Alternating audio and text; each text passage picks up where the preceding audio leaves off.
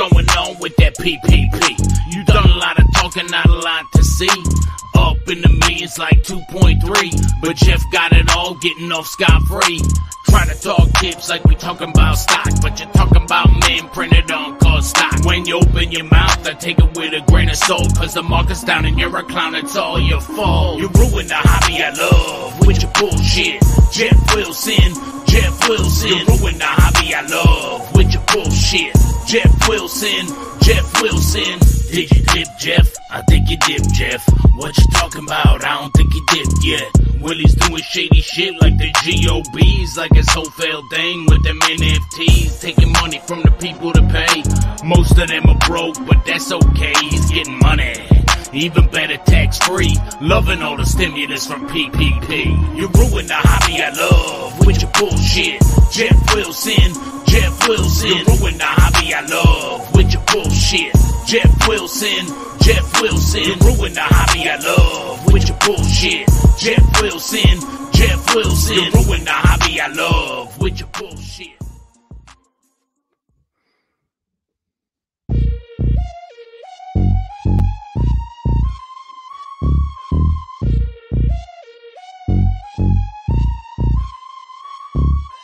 B-side on the beat.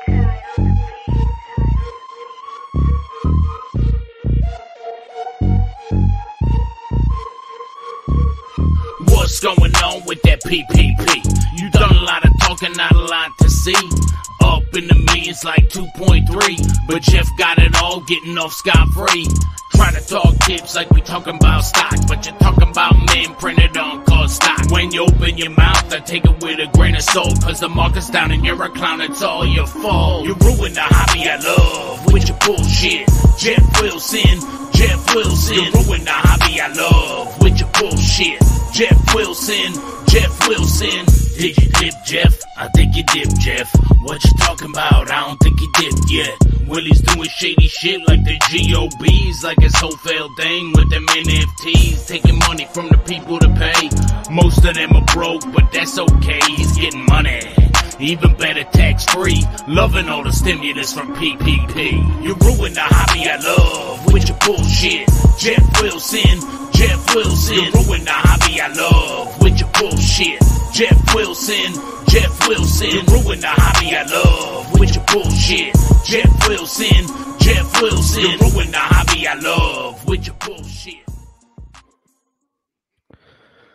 What is going on, everybody? Hope the guys are doing well out there. It is time for another Thursday night, as it is opening day, if you will, around Major League Baseball, and it's certainly time to open up a few things here. I'm sure there's people tuning into the stream that are maybe opening up a beverage, opening up a Ziploc baggie, and opening up a little can of whoop ass for some of these influencers and people around the hobby. A lot of people in this industry want to get their face on a Topps baseball card and collect no residual royalties on the product sale.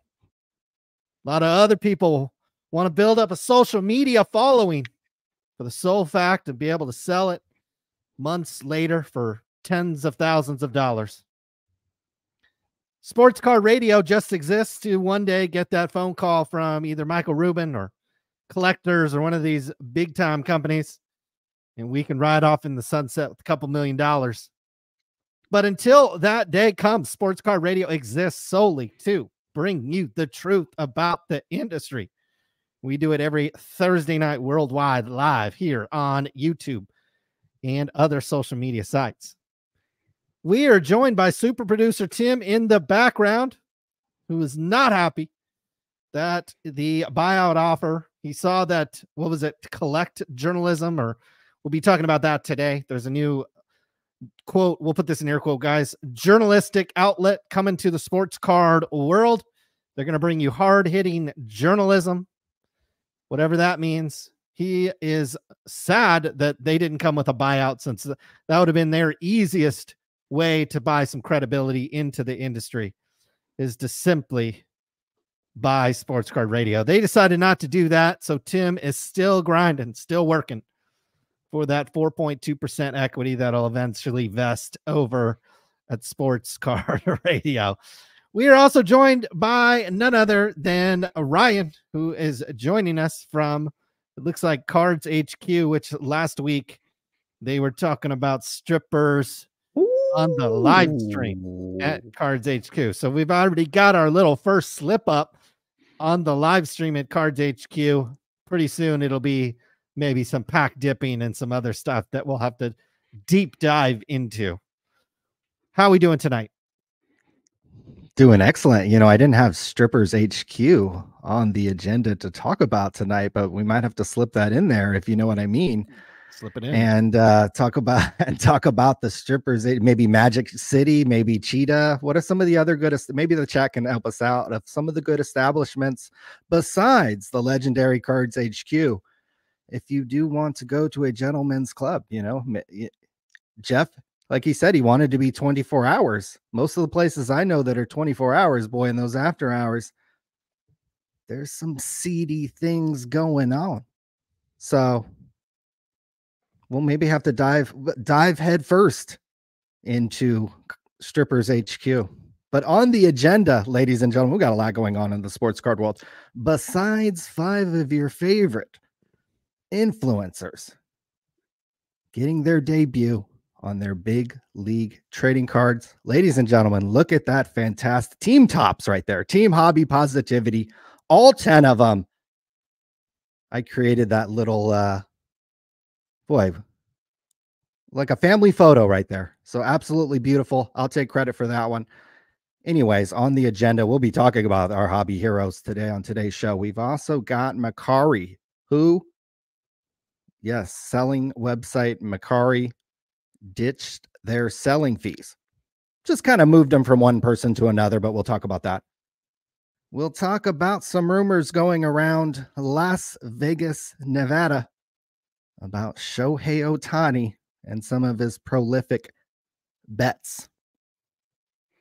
Caleb Williams is about to become a household name, and there was a viral photograph floating around the internet. I believe it was yesterday, the last couple days. And we like to observe pictures of men on the show. We like to observe pictures of women. We do not discriminate here on Sports Card Radio, despite what you may read places, what you may see places, that we're racist, that we should be canceled. No, we don't discriminate. We'll look at pictures of women and pictures of men, and we have a picture of Caleb Williams to dissect. So I know you guys are looking forward to that. We've got a trimmed, speaking of looking closely at cards, we got a trimmed Steph Curry card to look at. And you know we're going to be talking about these influencers cards, and you already teased it at the beginning of the show. Apparently some hobby journalism is coming into the space. So we'll see if who's excited about that and who is not, and who are the actual, quote, journalists that are going to be writing for this new publication or website or whatever the heck it is. So does that whet your appetite? Are you ready to win a Michael Olowokandi Fleer Ultra Platinum rookie card tonight? Only 66 of these puppies, so you don't get a lot of opportunities. The center from University of the Pacific, 22 points a game that senior season, 60% field goals. They should have done the hack-a-shack. I mean, if you only shoot 48% from the line, then should have saw a little more Olowokandi. It's tough. It's tough in college to do hack-a-shack because you have like one guy that can legitimately guard him, and then I think you only get 5 fouls in college. So if you foul out your one guy that's like 6'11", then all of a sudden Olowokandi would have 50 a night. He had some good games. I remember a 15 for 15 game where I think he had 39 and 17 rebounds or something. That probably earned him a lot of money that particular night. So we're one of the few people, besides maybe some set collectors of this or some other brethren of Stockton, California, that are after that tonight. How about your girl Livy Dunn, $427? I mean, pictures of men sell that, I bet. There's a lot of people after this in a lot of ways. But what do you think about, you know, pictures of men sell for one price, but $427? for this girl's autograph. That seems pretty strong, doesn't it? That seems pretty strong. I don't know where she is in her career at LSU, but my thoughts go to what's her career like after, once she settles down, maybe gets married, something like that. Does that reduce the reduce the allure when she's out of college? Does that reduce the urge, if you will, to buy her cards? I don't know. We'll see. She could, parlay this into even something even more successful, maybe commentating or of gymnastics, or a number of different things she could probably get into. I'm sure maybe fashion and all those other things, acting. I don't know. A lot of different things I'm sure she can get into.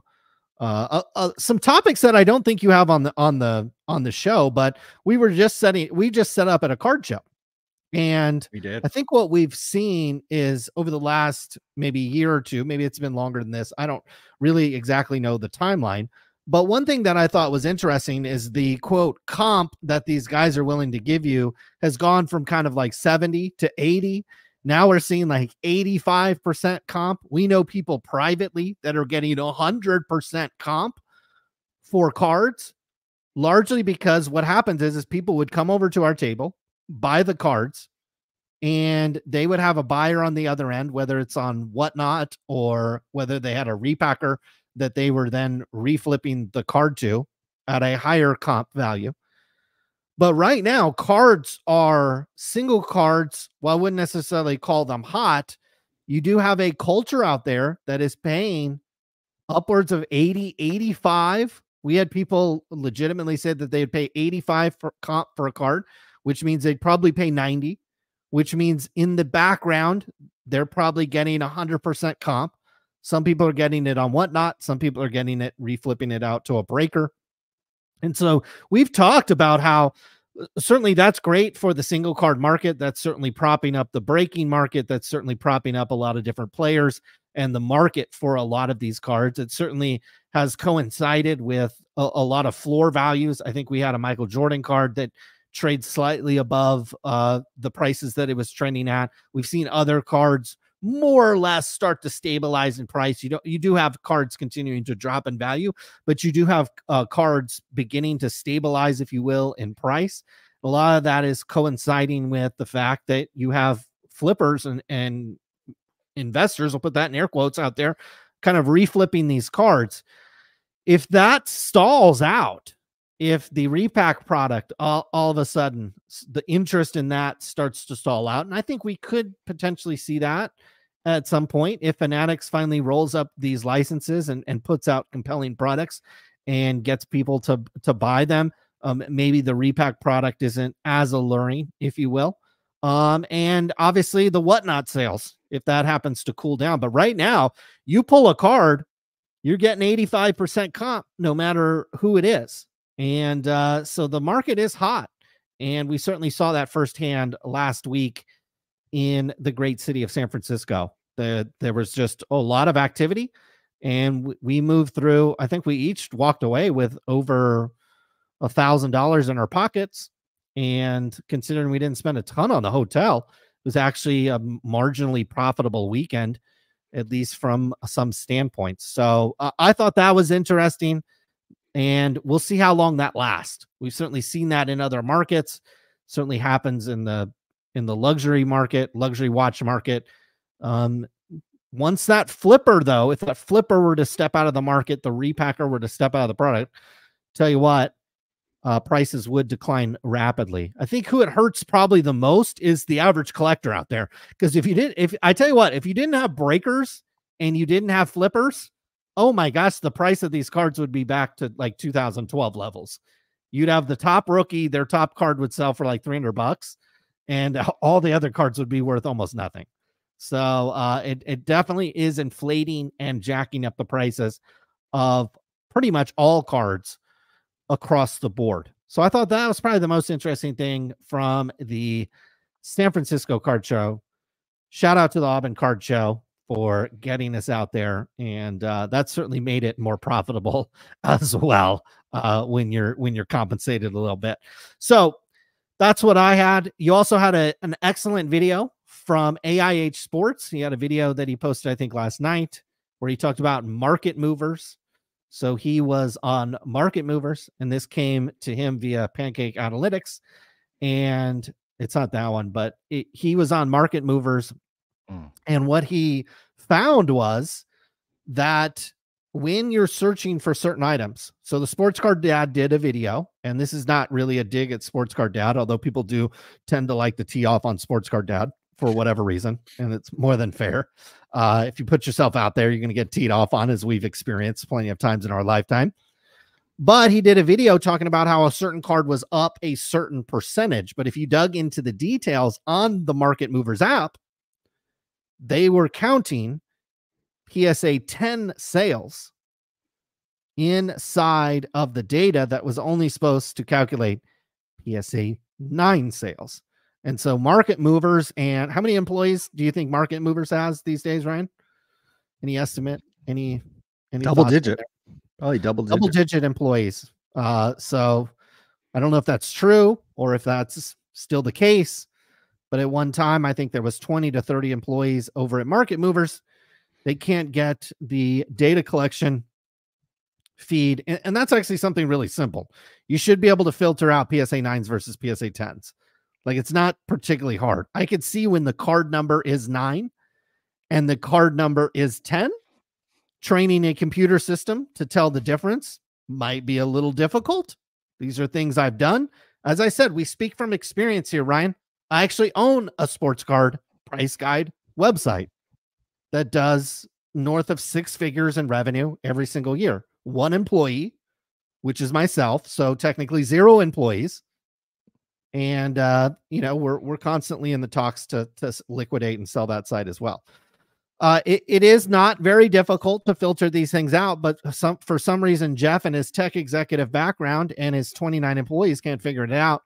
And I thought AIH Sports did a nice job on his video outlining this. So you got to be careful on these market mover sites, since we talk, and that's kind of why I led with comps. You got 85% comps. Well, if you're going to market movers to get your comp, you need to be a little careful. And it might work out for you. It actually might work out for you. If you're there trying to sell a card and the guy's got market movers up, you might actually be happy because the comp on that card might be overestimated because market mover has not been able to filter out PSA 9s versus PSA 10, which again should not be a problem unless the card number is 9 or 10.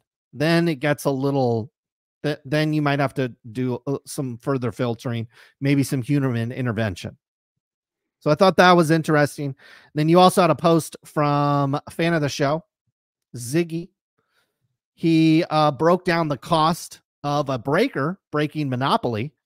And I think it was like $1,500 more than, so there it is right there, kind of in that thumbnail. So like, it was incredible. So a case of Monopoly was $1,500, maybe a single box is like $800. The cost, like you can buy you can buy a whole case for $2,300, and a breaker after all of their charges. I understand a breaker's got to have supplies, a breaker's baking in shipping cost. So there's going to be a markup, but we're talking about a huge markup over and above kind of the cost of this stuff. And so I just think, and you have the websites out there like BreakComp. Like, I just think that people need to be a little bit more price sensitive to this stuff, especially on the stuff that's not, particularly rare. Like Monopoly Prism is not rare at all. And so I would just like to see people be a little bit more price sensitive to this stuff, understand what it's cost. Yes, the breaker's got to break in some cost on some supplies. He's got to, got to have labor. There's a cost to be streaming to a certain degree as well.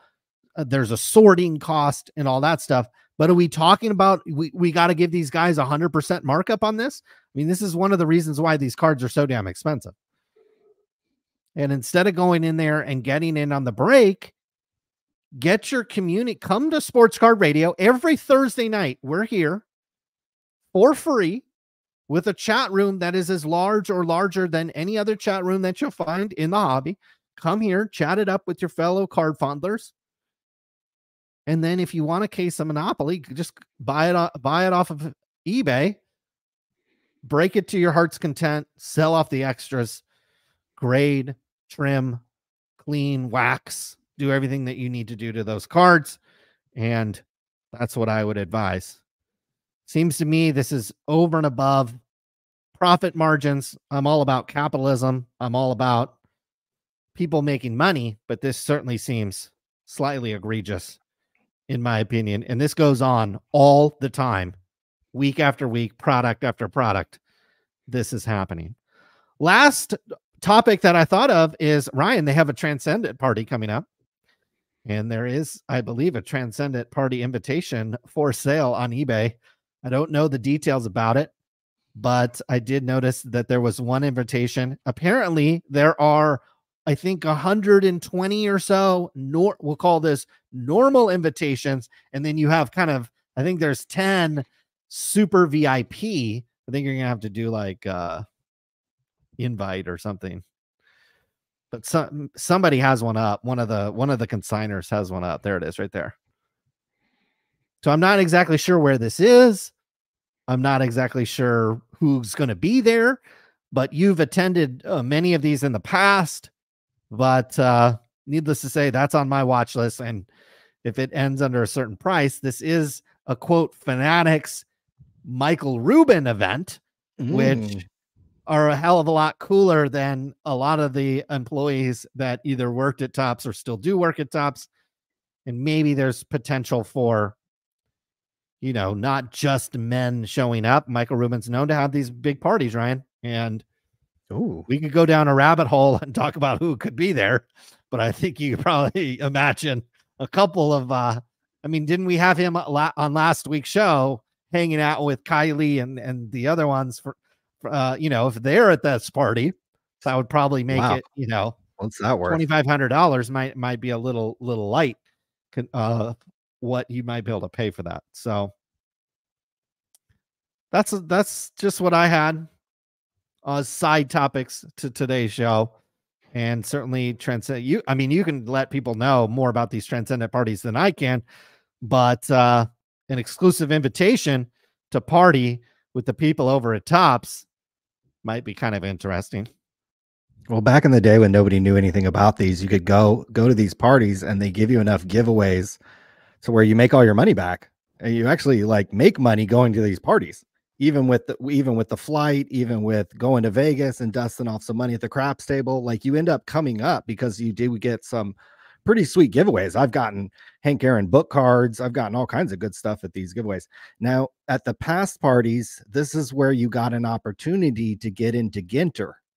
And this is where if I would have won, you know, to be into Allen and Ginter, you would have had your own card into Allen and Ginter.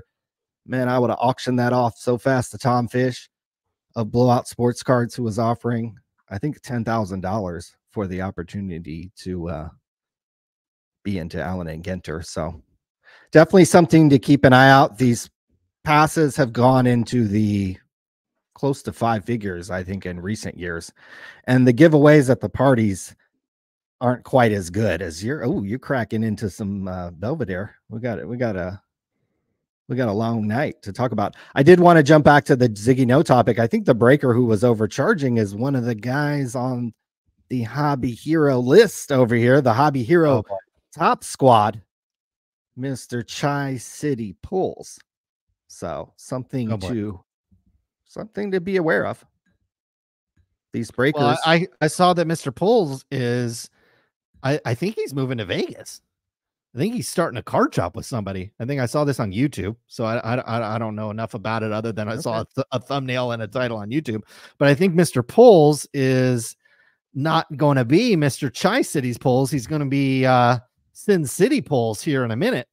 And I think he's chasing his dream, opening up a card shop, I think. Here he is in Las Vegas. This looks incredibly safe. Oh, he's in the back of the car. Okay, I thought he was driving. Okay. So as someone who once moved to Vegas myself, I will say that although I moved from California, I don't know what it is moving from Illinois to Vegas. I would say I had a 6 months lease on a place and I left in the 5th month. So that'll tell you what I thought of Las Vegas, Nevada. But be careful who you're buying breaks from. And websites like BreakComp have come along and definitely improved the visibility into what these breakers are charging. But speaking of fees, Mercari has done away with selling fees for the seller. They have just actually pushed them over to the buyer. They've kind of like added a buyer's premium, similar to how, auctions like Golden, PWCC, and all these other auction houses, they add a buyer's premium on top of the quote sale price.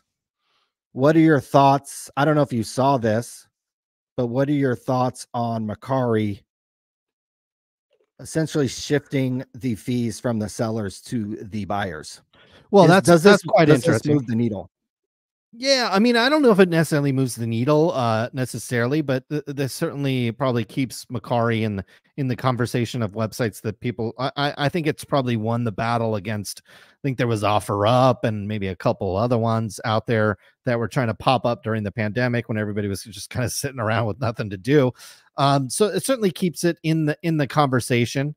From the buyer's perspective, I don't know how excited you are to see that. I hope that they just bakes it into the price. So somebody lists something for $20 on the website, it just bakes that extra 5% in there, and then I'm just getting the card or whatever I'm trying to buy on Mercari for that price. Now speaking of fees, I thought it was interesting. I don't know if you saw, but right before the show, and I don't know if this is a private offer just to us because we've bought and sold on Golden site a fair amount over the past year or so, but they did send us an email that if you had something to list in, I think it was the upcoming Alita auction, they also had like a super tier auction coming up, like 100 premium items or something, but they were going to give you 100% of the hammer price plus an extra 7%.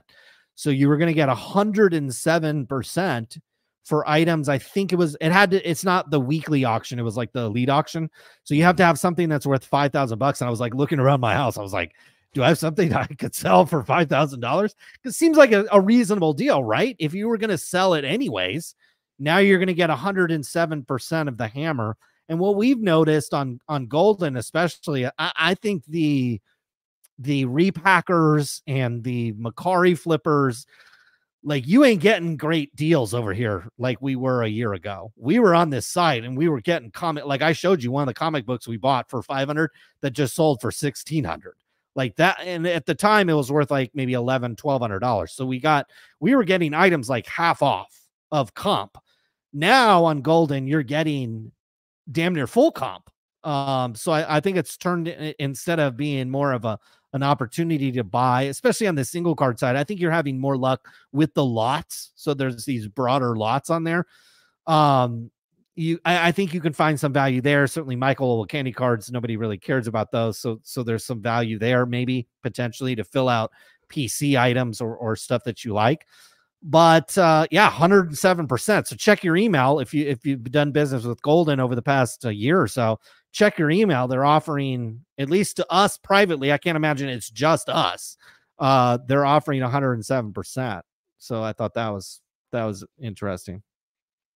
I think you can do well buying and selling cards that repackers don't want. Like, this is a card a repacker would want. Ichiro Ohtani duel. If that came out of one of these nebulas or flamethrowers, people would get excited. That would be like a let's go a situation.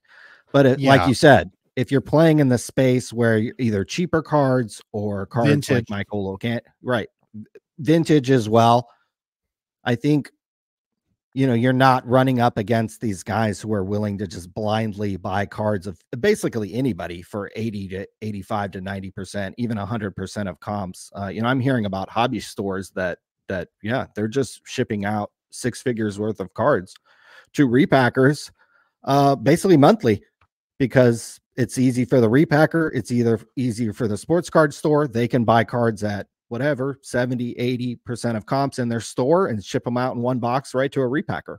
So it's interesting how the gambling side of the hobby is propping up certain single card prices. Yeah. The bigger cards, the cards that kind of make the newer generation kind of go, wow.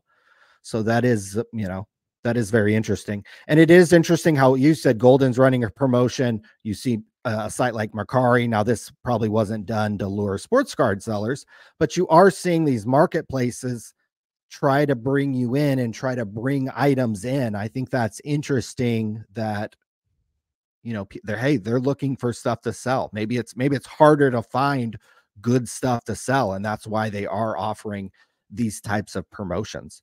So it'll be, interesting to kind of see what's going on. Do you want to hear about a little rumor? We're never shy to, we're not real journalists over here. We don't have that. No, we're not.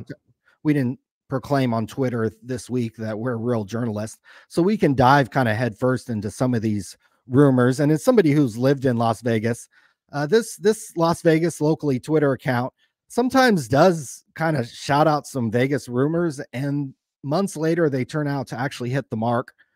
Not all the time, but quite often, to be perfectly honest. Let me read this one to you.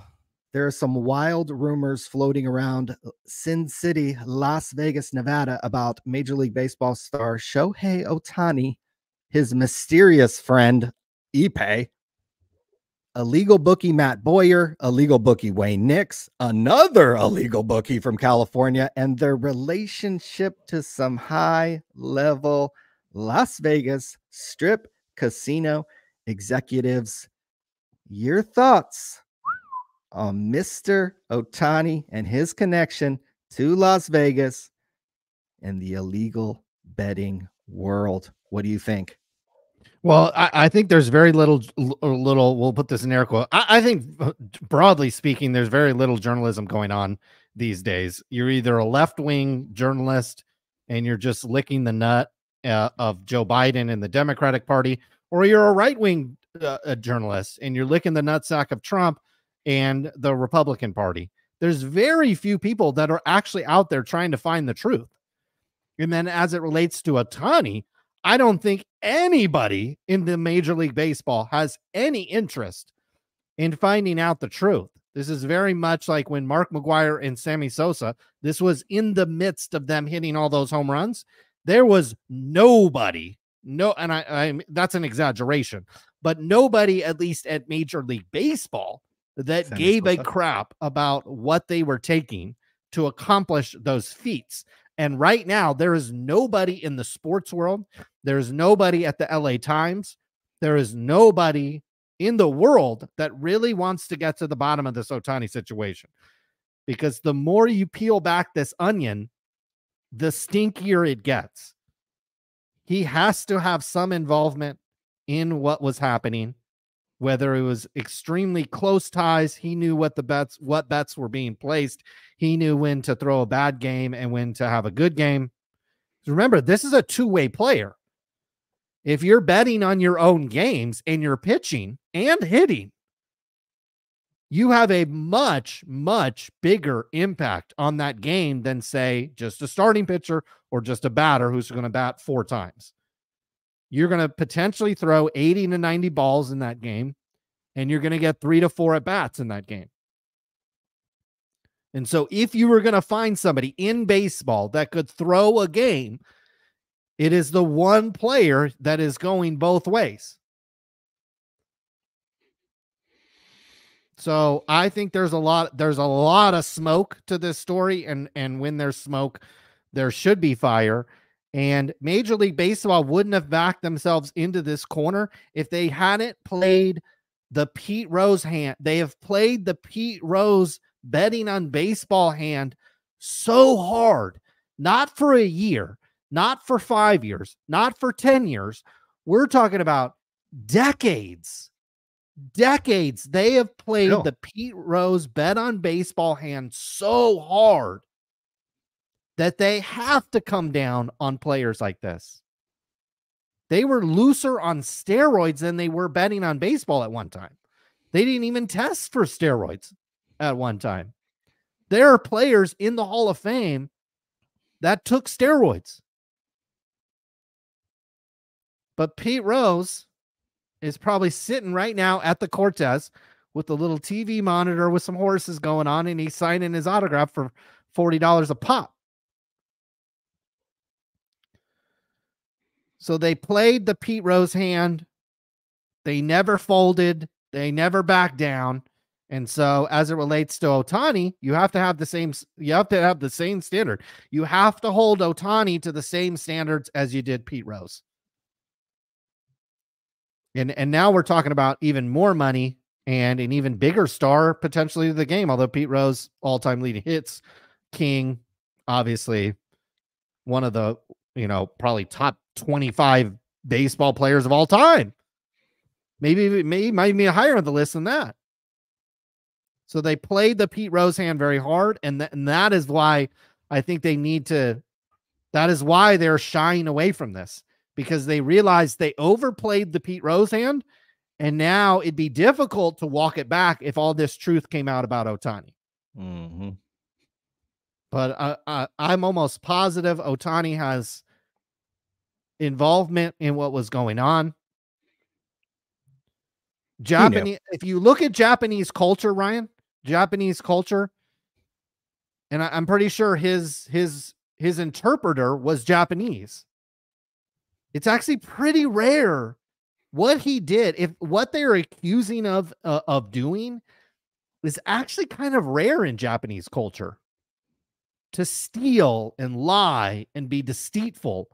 Mm-hmm. That's not really, like, when you think of somebody that's Japanese, like, you don't really think about that, right? Like, you don't really think of, oh, that Japanese guy, he's deceitful, he's stealing, he's a thief. No, they actually tend to be rather honest, rather honorable, rather hardworking. So it's hard for me to believe that he went behind Ohtani's back, who was a friend, probably one of his only friends, maybe potentially over here in America. I don't know the full story. Not an Angels fan. Wouldn't call myself an Ohtani fan. Certainly not a Dodgers fan. But this just really, really reeks. And Major League Baseball more or less backed themselves in the corner. If they had taken a slightly softer stance on Pete Rose at some point, I think they could probably sidestep this Ohtani thing, but they never did that. They never did that.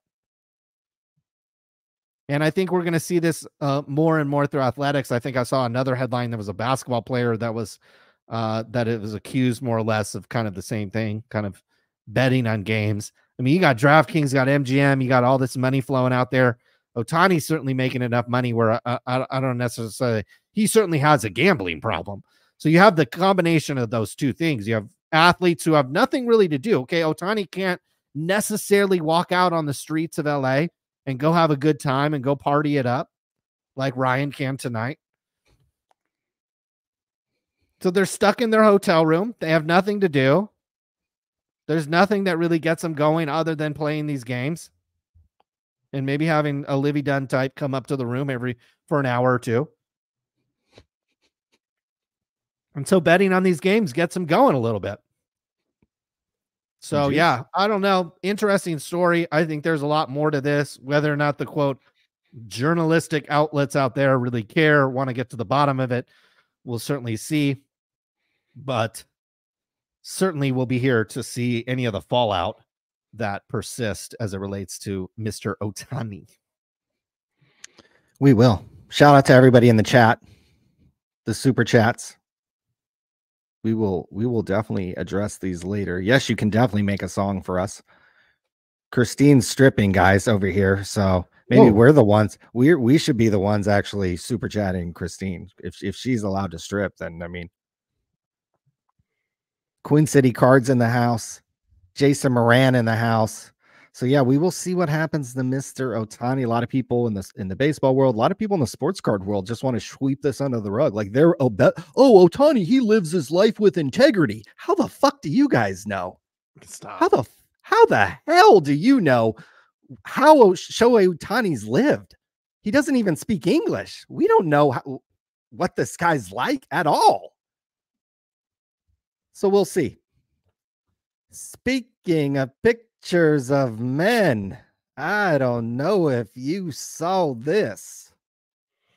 But we dissect pictures of men very closely. PSA has made a business out of giving pictures of men and women, I guess, scores, where they rate them on a 1 to 10 scale. People use Kurt's Card Care Juice and other substances to rub on these pictures of men and women to try and improve their condition. So we're not shy to really examine a picture of a man or a woman. So I do want to examine this picture of Caleb Williams, USC quarterback, who is primed to be the #1 pick in the NFL draft. I think that's got to be in a few weeks. I think the Chicago Bears hold that pick. What we have here, ladies and gentlemen, is we have with appears to be maybe an pink iPhone, like a pink maybe wallet or credit card holder. Then we have pink nails. This is not a doctored photograph. I thought, oh, this is fake. No, I believe he actually even included pink lipstick or lip gloss or something. What are your thoughts about LGBTQ QB1? I mean, Caleb Williams rocking the interesting, is this the new thing? Or we're old. So is this we couldn't have got away with this in our day back at University of Pacific when we ball boyed for Michael Olowokandi. We couldn't have got away with this. I don't think. What are your thoughts about Caleb Williams and his choices? Well, okay. So yeah, Caleb Williams is more than welcome to paint his fingernails whatever color he wants, and have whatever color iPhone he wants. I do notice he doesn't have the high-end iPhone, so that might be, you have 3 camera lenses on the high-end iPhone, so he's made a poor decision there. So I think it's an extra $200 to get that extra lens on there. Okay. He has pink lipstick on, apparently, allegedly. First of all, I don't have any problem with anybody that wants to do this. Now, I think in the context of Caleb Williams being the #1 NFL draft pick, again, don't really have a problem with that. But what we've seen at the quarterback position in the NFL is that it is obviously one of the most difficult positions to be elite at. We've certainly seen that over the last year. Card collectors have really felt the brunt of that. You've had players like Mac Jones who've disappointed. You had the kid for the Jets. I can't even remember his name. You had who else was drafted more recently? Well, the guy that he's going to replace, Justin Fields in Chicago. And so you've had time and time again these quarterbacks come up and end up disappointing, whether they're drafted #1 or later in the first, second, third, fourth round. They constantly disappoint. It is because it's less about athletic ability. Caleb Williams probably has more athletic ability than all 700 people, including you and I, watching in the chat tonight. Certainly, maybe there's some people that have some athletic ability. I'm not one of them. He's got exceptional talent. I'm sure he can throw a football through a tire at any distance that you want him to do. I'm sure you can get him out on the practice field 7-on-7. Certainly when USC was playing lower tier competition in the Pac-12 or whatever conference they're playing in these days, I'm sure he looks great. I'm sure he looks absolutely fantastic. But can he walk into an NFL locker room? And I understand times have changed. All these NFL players are 21, 22, 25 years old these days. Can he walk in an NFL locker room and lead his team to the Super Bowl when he's got pink fingernails, pink lipstick, and a pink iPhone? If you're winning games in Chicago, this will slide. Fans will come to the game with pink lipstick and pink nails. If you're 14-0 in week 14 next year, and they're 14-0, that'll be the hottest thing selling. I'll probably get on Amazon and buy pink fingernail polish and be selling it to people in the great state of Illinois. But if you lose games, if you are not the elite quarterback that fans expect you to be, and we just have to wonder, I have never been in an NFL locker room. I have never been in a football locker room. I did not play high school football. Certainly I did not play college football. But will an NFL locker room tolerate this? We saw Michael Sam several years ago. How long did he last in the NFL? Different position, certainly a different time frame as well. Although I don't think things change as much as people think they do. I think the LGBT community has a louder voice than they do 10 years ago, but I don't necessarily think between people's ears and in their brains things have actually changed. So I am not buying this. I've heard he's a complete diva. I've talked to numerous people that follow college football a little closer. SC hasn't been one of the top teams, so I haven't followed him as closely. Certainly when I've seen him on the field, he looks great. He's got a great athletic talent to him. But Justin Fields is a great athlete as well. And it's all about, you've got 3rd and 8, and you've got to complete that pass. Is the pink nail polish and the pink lipstick and the pink iPhone going to cut it? And we saw with, how about that linebacker for the Chargers? Can't remember his name, but he like faked his girlfriend. There was a great Netflix documentary on it as well. Like, that mentally killed him. Like, he was a great athlete. He was a great player. Being linebacker, I'm not going to say it's easier than being a quarterback. It might be equally as hard or harder, but just mentally, he was never able to get over that. And if people start giving Caleb Williams shit for whether he's LGBTQ, whether he's cosim, cosa, halfway, one way or the other, bisexual, whatever it ends up being, can he mentally get over that? Can he mentally get over that? Because I know if I'm the other team, if I'm the other team facing the Bears, this is A1 number 1. When you sack him, when anything you can do and say to him, this is top. This is right at the top. And you're telling the other people on the other team, you're telling the people that are supposed to block for him, supposed to run the ball for him, supposed to catch the ball from him. How confident are you really feeling when the big dude on the other side, who's all jacked up on roids too, is telling you, hey, your quarterback's a little sissy boy? Are you really that? And you know it too. The guys catching the ball from Caleb Williams are going to know this. The guys blocking are going to know this. You know who? I'm worried about the people spending. I put this picture up just for people spending big money on his cards, or potentially here pretty soon.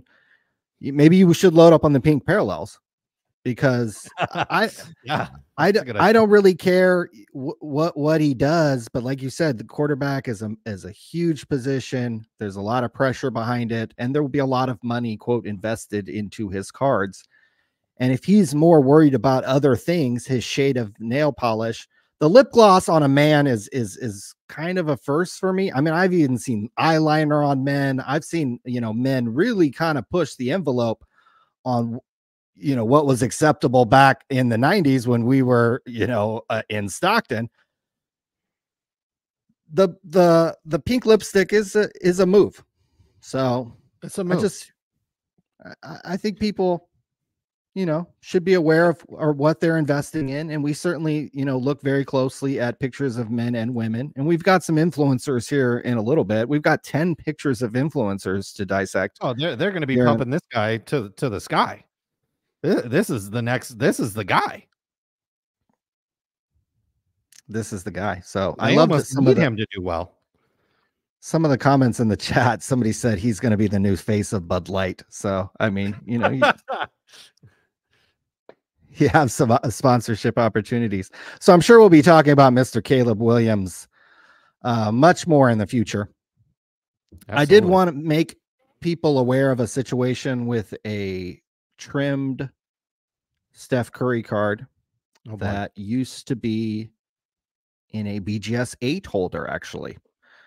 So this card was purchased at a card show by a pretty popular Instagram account called Bridgeport for the Hobby. Anyways, they sold this card to somebody, Roman Sports Cards, quite a few months ago. And when Roman Sports Cards received the card, he noticed kind of a dent in it. He noticed that it wasn't quite, in perfect condition. So he kind of wanted his money back. They went back and forth. Anyways, Roman Sports Cards decided, well, F it, I'm just going to send it to PSA. And PSA said, hey, there's evidence of trimming.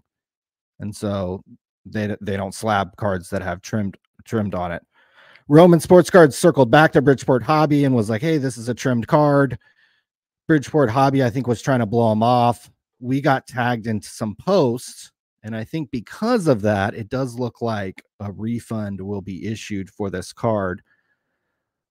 And Bridgeport Hobby will be, I think $2,000. This is a $2,000 card. Bridgeport Hobby is going to take this card back into their possession. If I were them, I would just send it back to BGS and put it back in a BGS 8 holder. So just to make people aware that, one, these grading companies, their standards aren't the same. You could send a Curry card to one grading company, it'll come back trimmed. You could send it to the next grading company, and it'll come back in 8, 9, or 10. And this is a card, all the 2009 Curry stuff from Topps, most of that stuff's been trimmed. Bunch of that stuff has been trimmed. And so if you see it in a BGS holder, assume that it's likely been trimmed. So this was kind of percolating yesterday. I wasn't quite sure if Bridgeport Hobby was going to issue the refund or not, but it does look like they will issue the refund. So certainly be careful if you're buying cards on Instagram, if you're buying cards, not on a marketplace where you can go back and say, for instance, on Golden or something, or I guess Mercari now, or eBay or one of these sites where you can go back to the marketplace and get a refund. Here, you actually have to tag Sports Card Radio in a post, and you might be able to get issued a refund. I did think it was interesting that one of the employees at the hobby shop has on 2 occasions took it upon himself to post on social media that Sports Card Radio is a racist. This dating back to last year. You bought a Luka Doncic card for $271, which actually seems like a pretty good deal. And this guy who worked at this hobby shop that sold the trim card says, imagine buying card from a racist. Well, he wasn't done. Just 6 months later, it's like still on his mind. Didn't have the racist morons from Sports Card Radio going to war with Jason Ardick on my agenda for today. But here we are. So I just wanted to point that out, that probably one of the reasons why we were able to get a refund for this particular buyer is because we've had a run-in, it looks like, with this particular gentleman calling us a racist. What are your thoughts about being the biggest racist in the sports card hobby? Well, I mean, look, I think under that context, I think we were making fun of Luka's race, which I think you could categorize as being white. I don't listen to rap music and say, man, every time they drop that N-word. Stop. No. He's calling us a racist because we compared Sasha T's physical appearance to Osama bin Laden. It goes back to that. Goes back to that. Goes back to that. So your thoughts on being a racist? People can say, I think, whatever they want. I really don't care. At the end of the day, I think everybody can make their own decision on whether somebody's a racist or not, and whether that offends them or not. I'm a big boy. I wake up every morning. I put my big boy pants on. If somebody says something bad about me, says something about my friends, says something about whatever, at the end of the day, it's whatever. This Vile Autographs guy, Vile Graphs, whatever his name is, he's a nobody. He's a scrub. We don't even know what he looks like, but he's a scrub. And if somebody looks like Osama bin Laden and we say that, it might actually be true. This is So I don't really care. This is actually a fantastic segue because I mean, I was not aware that in 2001 that Topps made a card of Osama bin Laden, but it does kind of transition over to these influencers, and we've had a lot of fun with the top set of people showing them for the better part of a year. Jeff Wilson, Card Collector 2, Slab Stocks, Mama Breaks, Slab Strong, the guy with the hat. We got 5 new influencer cards. Would you rather pull a card of one of these influencers? Value notwithstanding. Okay, they're all worth the same. Let's say they're all worth the same. Would you rather pull a card of one of these influencers or Osama bin Laden? Oh my God. I don't think it's, I'd rather pull, okay, out of the influencers, I think we can rank them. Okay. I think you obviously have to put Breaks with Jess at the top. I think you'd rather pull a picture of a woman than a picture of a man when it's not an athlete and when it's not Caleb Williams or the next superstar athlete in the NFL.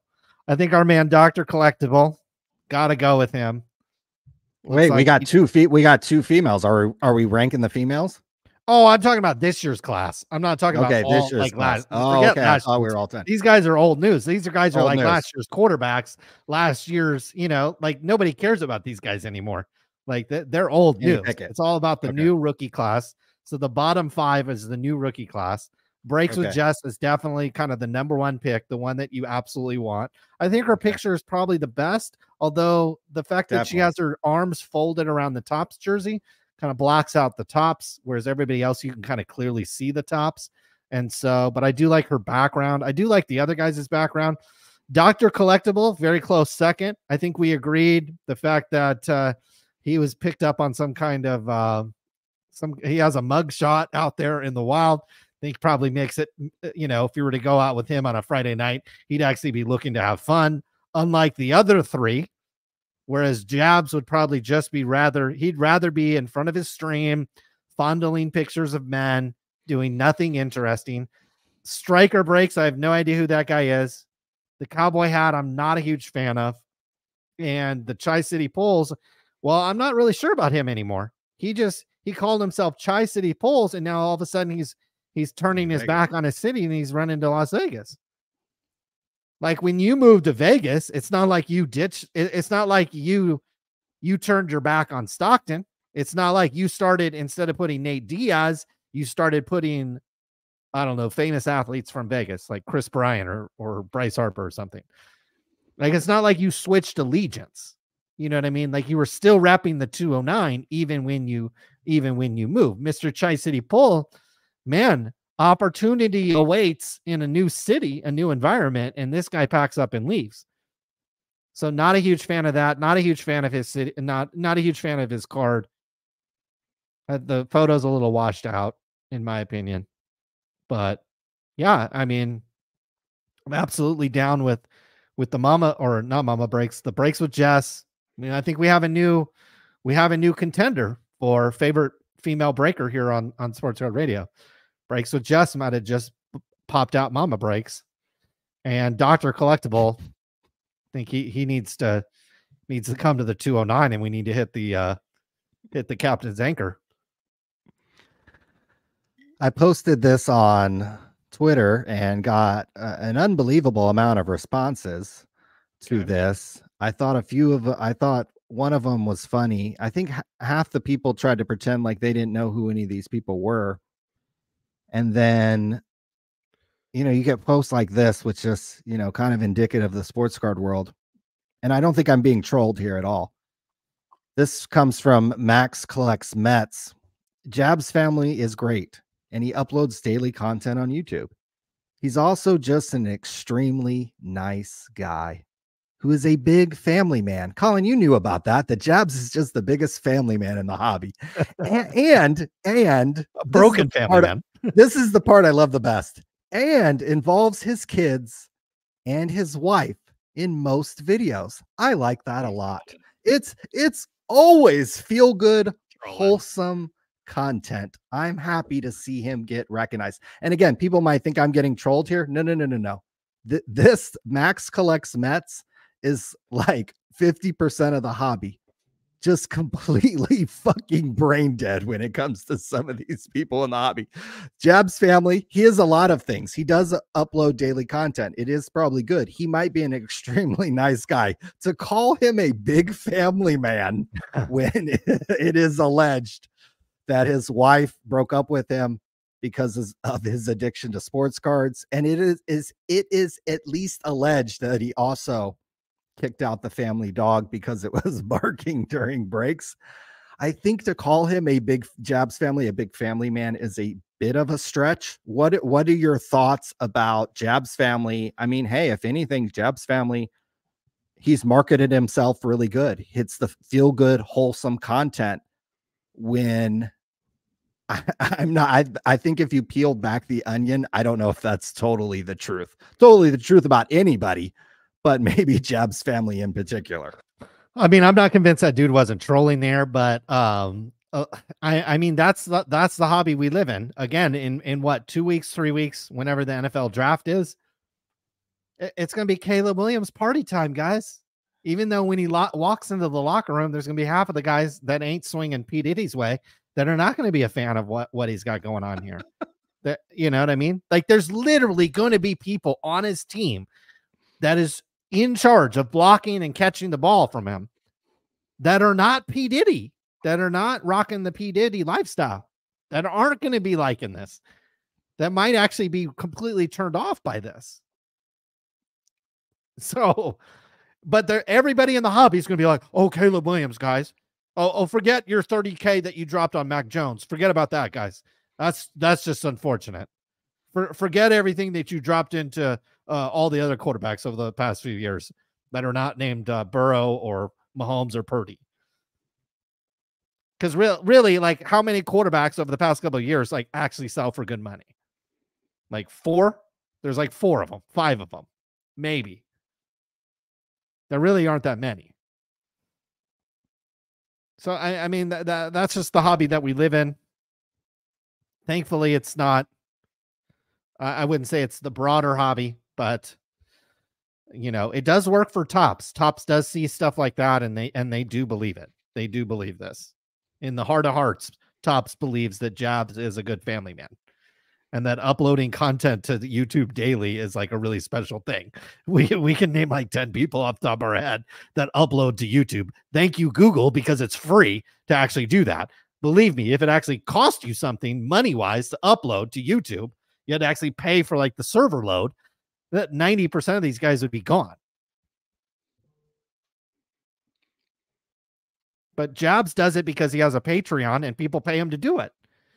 If you stop paying him to do it, he probably would, be hanging out with his Jabs family a little bit more.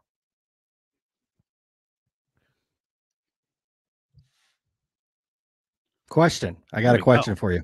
Okay. Got a question.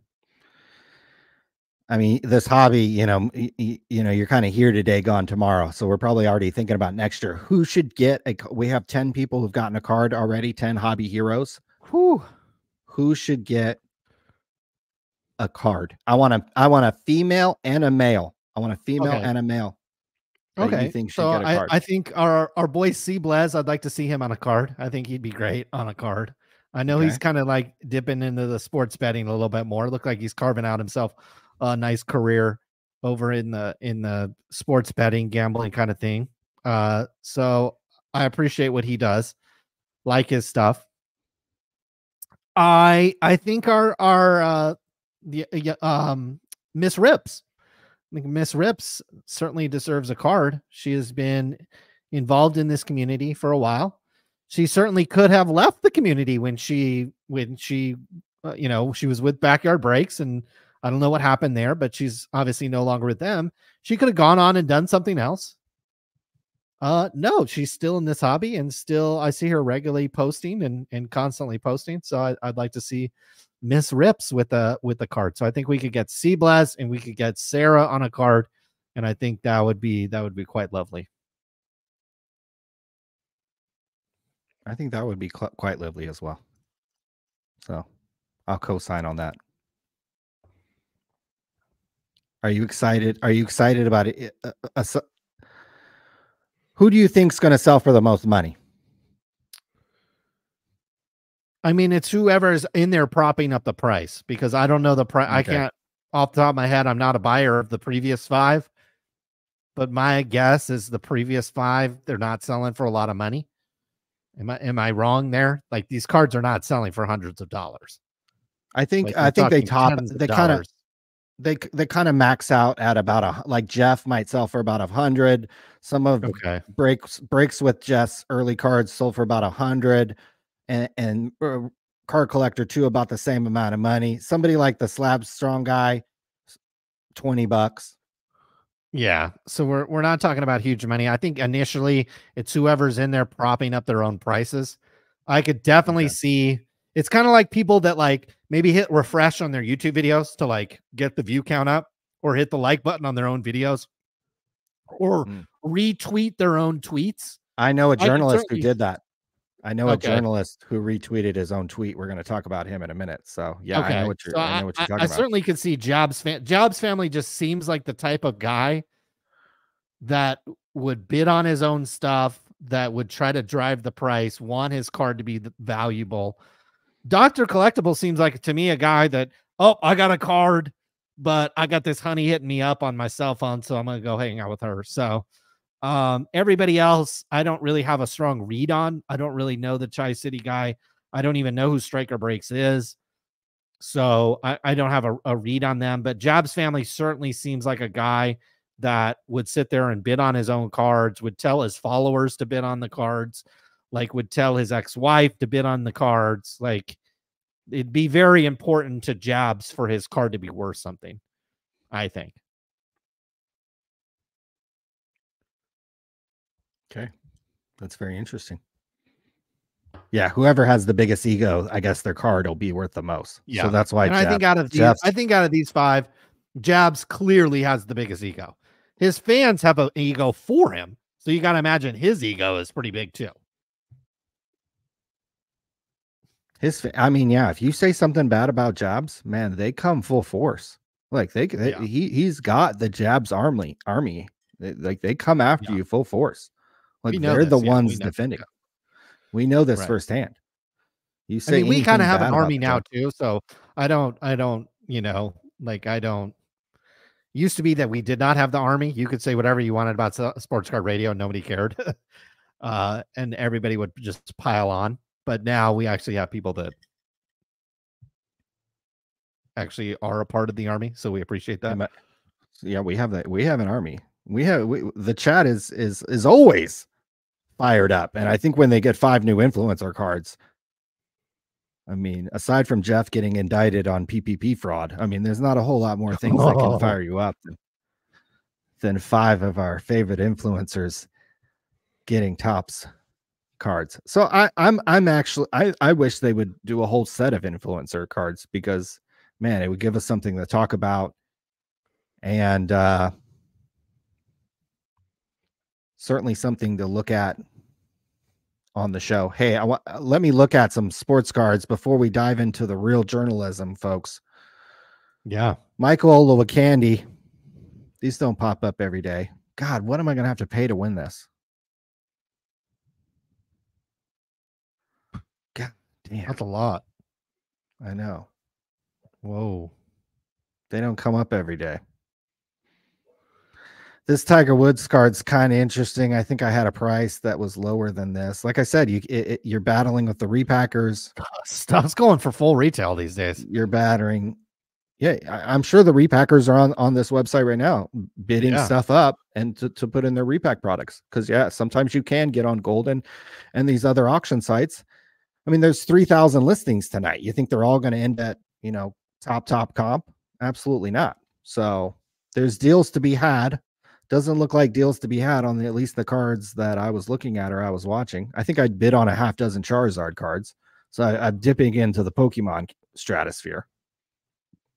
That was popular at the card show. Not to deviate topic too much, but yeah, the Pokemon was really popular. My kid's kind of into Pokemon. I wouldn't say he's like into it. He just likes to get the packs and open them. But the Pokemon was really big at the card show. There was a lot of booths. They had a lot of activity.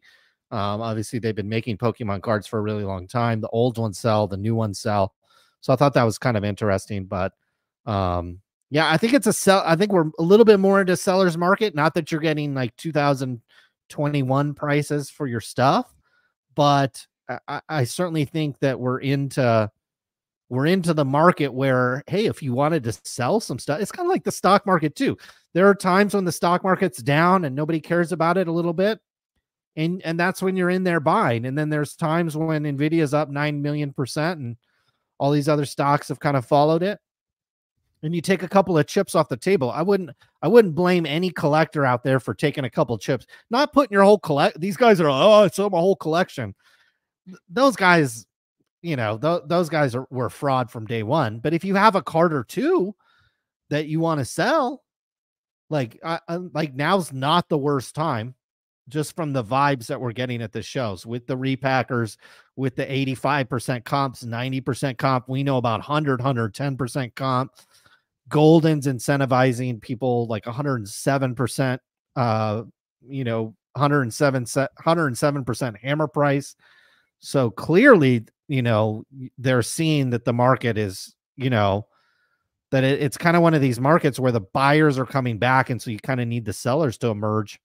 And yeah, I certainly would be out there, I wish I had a little bit more to sell. I just don't have anything right now that I want to sell a whole heck of a lot. So I did have a successful flip. This is my card. I bought a portfolio on Check Out My Cards that included a lot of soccer cards.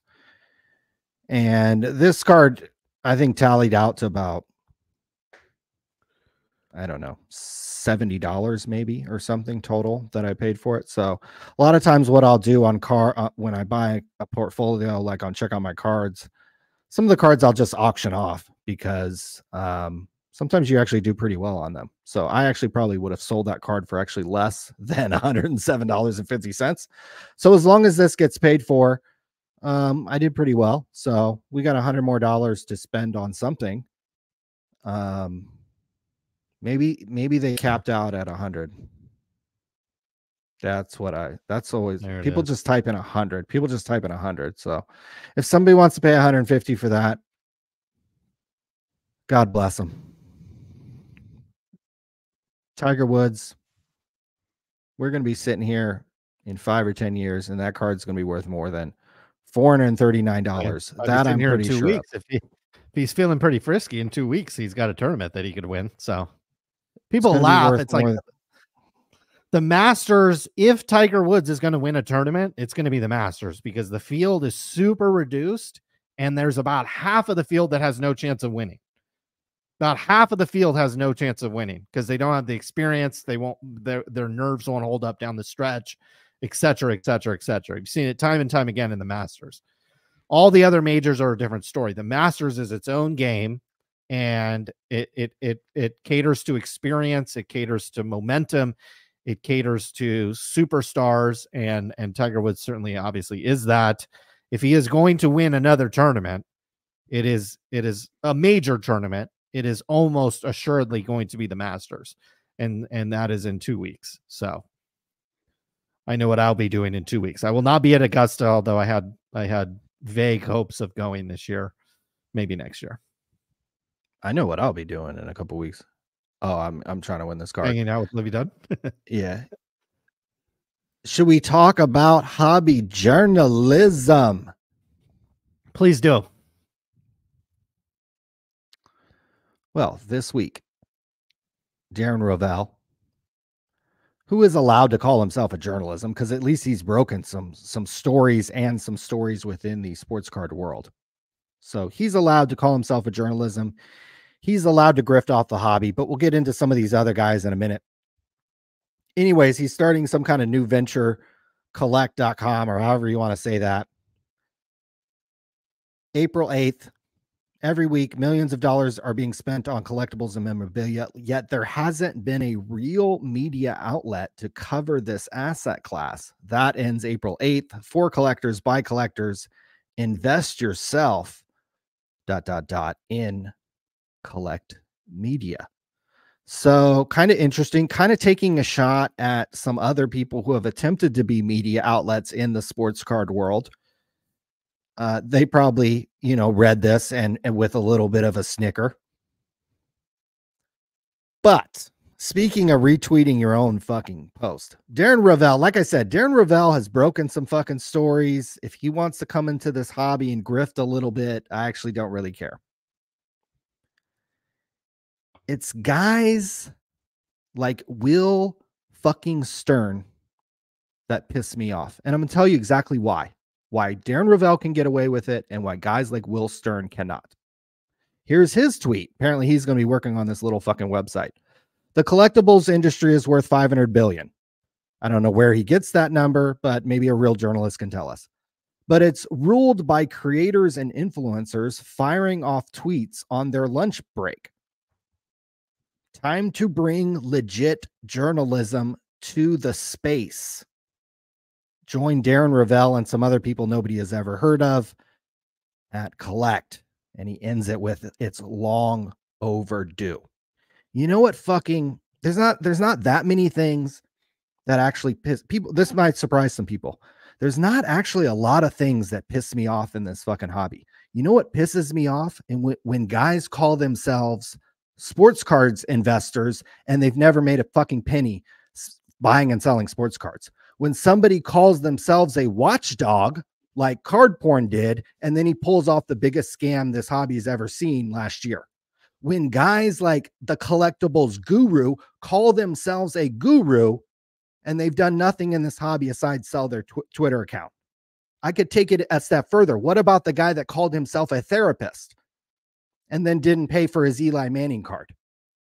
So when you have guys calling themselves a journalist, they better at least have some cachet like Darren Ravel, who's broken a few stories. So if Darren Ravel wants to call himself a journalist, if he wants to grift, if he wants to fucking make some money, fine. This guy is time to bring legit journalism to the space. This fucker's calling himself a journalist. What the fuck has he done? What hobby journalism has he done? Oh, let me show you guys. You know what his old job was? I bet most people don't know. I bet the 700 people watching don't know that Will Stern was the content manager for Rally Road. What's Rally Road? One of those fractional marketplaces where they'd buy fucking these stupid cards and chop it up 800 different ways.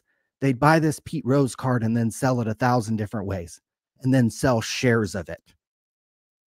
Here's his article on one of the prized investments last year, Mickey Mantle's home in Norman, Oklahoma, the bustling real estate market of Norman, Oklahoma. Here's Will Stern's contribution to hobby journalism.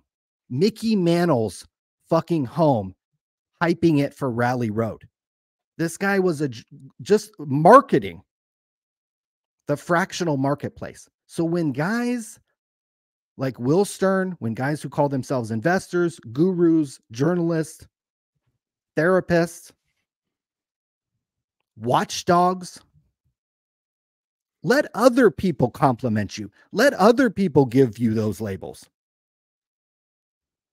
So Will Stern, you've done nothing except promote fractional marketplace, the fractional investments in this space.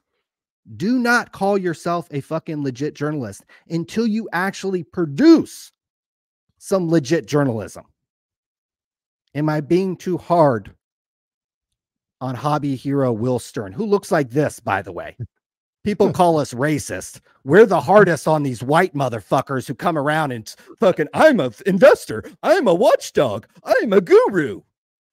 I'm a journalist. Yeah, I'm a journalist. Earn it. Like, I don't like their approach of, oh, we're going to do this. We're going to do that. Like, just show us, guys. Put out some content and show us. Post some articles. Post something. Do something. Don't just come up and it's one thing when you're an athlete and you're like, I'm going to score 40 and I'm going to do this and I'm going to do that. Chances are you probably did it in college. You did it in high school. You might have done it in an NBA game here or there. And now it's the NBA finals and you're going to say you're going to do it. Okay, that's fine. Or you're like LeBron or Michael or Kobe or Mahomes.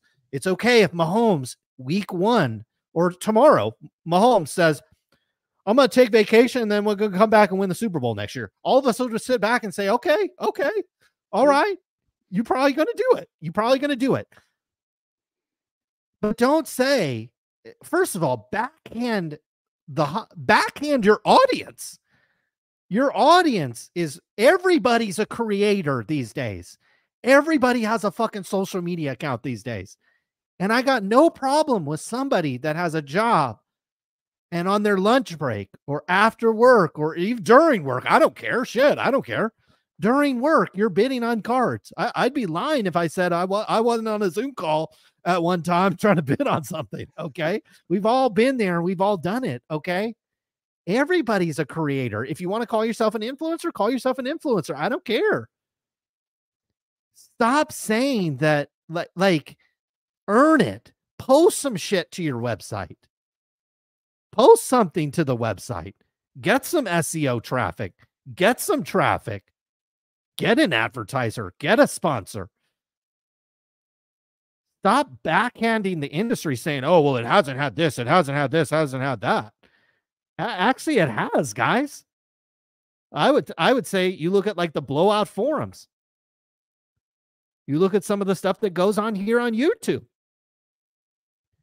You look at some of the stuff that a lot of the biggest stories in this hobby were actually uncovered by the person on their lunch break.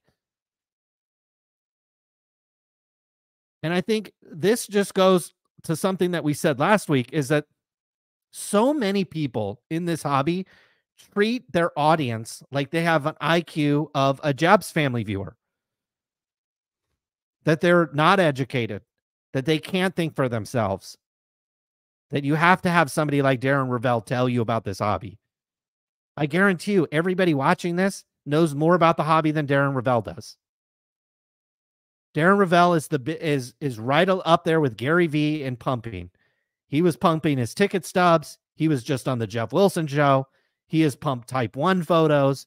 This guy pumps and pumps and pumps. And if you look at the first 30 or 40 accounts that Collect Media has followed, newsflash, they're not going to be independent. When the first sentence he says in his tweet right here with Darren Ravel, that is going to tell you right there, they're not going to be independent. They're going to be talking about the millions of dollars being spent on collectible memorabilia on the auction houses. Darren Ravel knows the phone number of all these auction house guys. He knows people with big collections. Will they be reporting on the trimmed cards? Will they be reporting on the fraud that happens in this industry? Would they have reported on card porn? Would they have reported on Gary Moser? Would they have reported on Evan Mathis? Would they have reported on Kurt's Card Care? That all remains to be seen. And if they do, that's great. I'm here for it. I'll be happy for it. And I think the hobby will be better for it. But stop talking about what you're going to do and just do it. Stop talking about being a real journalist and just do it. Okay? Just do your job. If you want to be a journalist, be a fucking journalist. If you want to have a website that's successful, start posting articles to it. Why do you have to wait till April 8th? Put up some content today. It's not that hard. And the last thing I would do is make fun of the collectors and the people that support this hobby. The quote, creators and influencers out there. Everybody has their phone. Everybody is everybody can break news these days. Everybody can. That is one of the reasons why legacy media is stagnating at best and is dying in reality, is because everybody has a phone. Information flows a lot more freely than it does. You don't necessarily need a journalist to tell you what's up these days. You can look at the Ohtani story and draw your own conclusions. You can look at the Kurt's Card Care story and draw your own conclusions. You don't need Will Stern to tell you. And again, if you look at the first 30 accounts that they follow, Heritage Auctions, PWCC, Golden, I'm telling these guys, this is who's going to pay these guys. Because they're not going to be doing this for free. Okay. They're not going to be doing this for free. They're never going to say a bad word about a card on an auction house because that's who that's going to pay them. They're probably not going to be talking about trimming, cleaning cards because that's somebody that could potentially buy ad space on the website. So what are they actually going to add over? We have journalists out there, we'll put that in air quotes, at Beckett, at Sports Collectors Daily. I don't know what the status at Card Collector or not, Cardboard Connection. Is that website back up or is that gone? That's a great question. Looks like maybe there's some activity.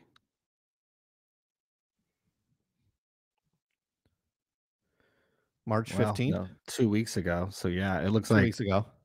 Looks like maybe a couple articles a month now. But there's a reason why this website is gone. Because if you actually don't produce what the people want, you can put up all this stuff all day long and nobody's going to care. You can have all the advertisers in the world, 10 different banner ads on each page. Nobody's going to care. Nobody's going to care. And again, if you look at the first 30 people that Collect Media site followed on social media, and you think that they're going to produce actual journalism, you got to be kidding me. And the fact that they backhanded half of the collectors out there that will be potentially reading your stuff, you got to be kidding me. So much better strategy would have been to call Sports Card Radio, write us a check, and then you would have had instant credibility. Well, yeah, since we are giving advice, couple things. Why, one of the reasons why you don't see journalists in the hobby, one, you don't make any money from it. Two, you have to have access. And let me tell you what, the first thing you say something bad about Nat Turner and PSA, or the first time you say something bad about Michael Rubin and Fanatics and Tops, your access is gone and your stories are gone. And that's what Will Stern will figure out. There was a time where, I contacted Betsy Higgins and PWCC about a particular story, and they got back to me. And guess what? I wrote a negative story. You think PWCC and Betsy Higgins will ever return a DM, a phone call about anything about PWCC? Absolutely not. It took me 3 weeks after my account got hacked to get my cards back from PWCC because they don't want to talk to me that much. So the reason why you don't see hobby journalism is because you have to have access, and there's only actually very few people you need access to. One of the graders, which is Nat, and right now it used to be, you had somebody over at Tops, at Panini, maybe Brian Gray would feed you some stories. No, those days are over. So if you piss off Michael Rubin or if you piss off Nat Turner, your access and your stories are done. Your websites, your journalism is done. Done. Right. So that's one reason why trimmed cards. If you're talking about the trimmed cards in a slab on an auction house, you're actually backhanding the auction house and the grading company. So have fun writing that story up. So they're just not going to talk to you. Yeah. No, they're not going to talk to you. Exactly. Now, if you do want to come out with some stories, I would highly suggest that you drop them on Thursday afternoon, and we might talk about them on sports. That goes for anybody. If you got a big story in the sports card world, boy, it'd be really smart to drop that Wednesday night or Thursday morning, and we might talk about that. We can go live anytime. We go live anytime. We can go live anytime. That's true. We've just kind of locked ourselves into this Thursday time slot. If you look historically, in TV's heyday, Thursday at this time was the premier slot for Seinfeld, Friends. And there's a reason for that. It's because people have already started to wind things down on Thursday. They look at Friday I got all my work done for the week. If you're like me, I got tomorrow. First of all, most people have tomorrow, or some people have. I hope you have tomorrow off. If you don't, that's unfortunate. But I have tomorrow off. I don't have anything to do. That's why I've cracked the bottle of Belvedere. We're moving into a holiday weekend. So you often have Fridays off sometimes, and then people tend to wind things down already thinking about the weekend on Thursday.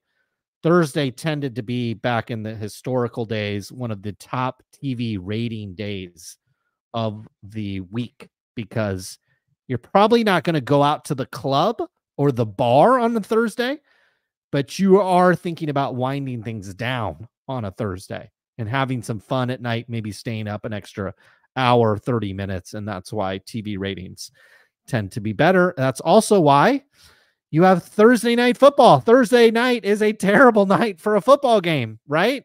Because a lot of teams have just played on Sunday. But the reason why the NFL has a Thursday night football game is not because they want to play on Thursdays. They want to play on Thursdays because it's one of the most profitable days from a TV advertising perspective. And again, if you're old like us and you remember the days of Seinfeld and Friends, they were on Thursdays. So yes, that is one of the reasons why we tend to air our show on Thursdays. So I got no problem. There's websites popping up and there's websites dying off every single day here in the hobby. But what I don't like is earn your shit. Stop talking about, oh, it's time to bring some legit journalism. We'll be the judge of that. You're not the judge of that. The reader and the public is the judge if you are a legit journalist. Just because you are a semi-dressed, well-dressed white man doesn't mean that your journalism is good. Same thing with Geoff Wilson. Just because you talk like an investor doesn't mean you actually are. Tech investors don't live in Georgia, guys. Newsflash. No successful tech investor lives in Georgia. You know what is based out of Georgia is like Home Depot. That's what's like the owner of the Falcons. He didn't make his money in tech. He made his money at Home Depot. Geoff Wilson is not a tech investor. Geoff Wilson is a biggest. I don't think we need to tell our audience this. This is one of the biggest frauds in the industry. Tells you he was an investor. Tells you he was this, that, and the other. Who's the young lady he has here?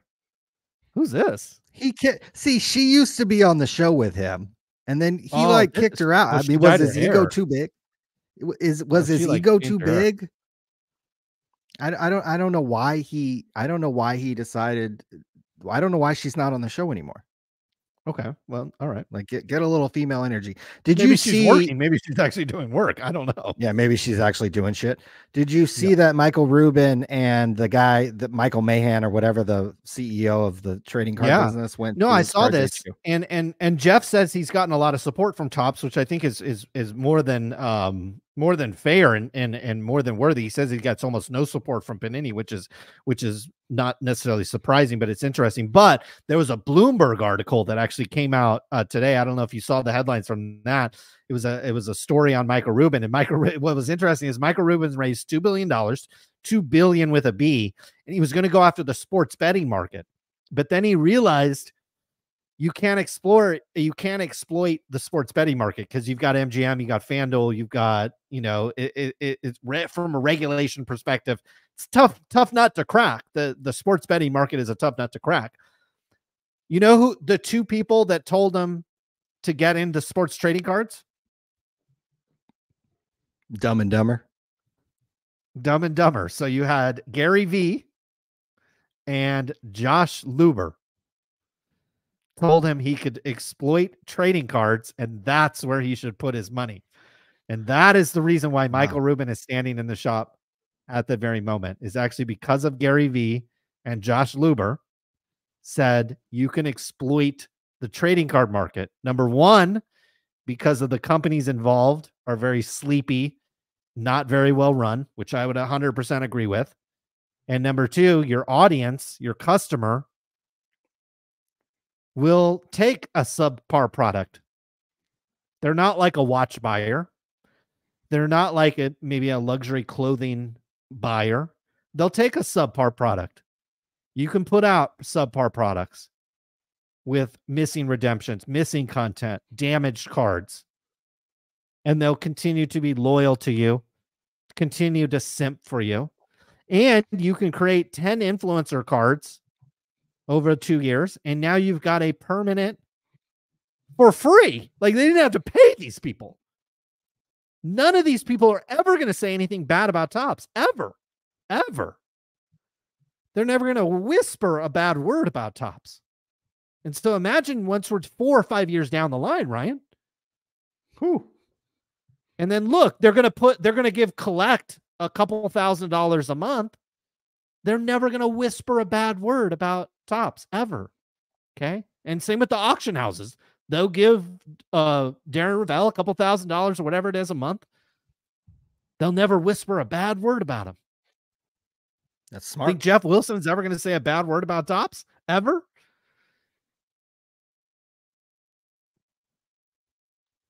Sounds smart. So in a Sounds lot of like ways, smart business. in a lot of ways, Michael Ruma is very smart because the sports betting market has a lot of sharks, and it's a difficult nut to crack, if you will. Whereas the sports trading card market, you can come in, throw around $2 billion, and now you're the top guy, and everybody's basically drops to their knees and licks your nutsack, whether you're Jeff Wilson or your media outlet run by Darren Ravel. They're going to be dropping to their knees the minute this guy walks in the door. A real journalist looks at Michael Rubin and says, well, what's he doing here? What's his angle? Is it good? Is it bad? Is what he's doing good for the hobby? Is it good for the collector?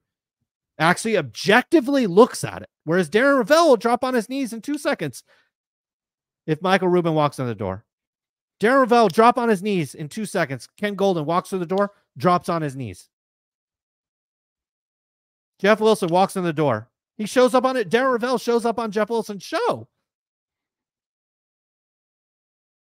Instead of objectively looking at his shop, objectively looking at his business, like a lot of people do here on YouTube,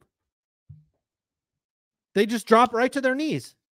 Oh, well-dressed white man who overspent on a trading card shop in the middle of nowhere.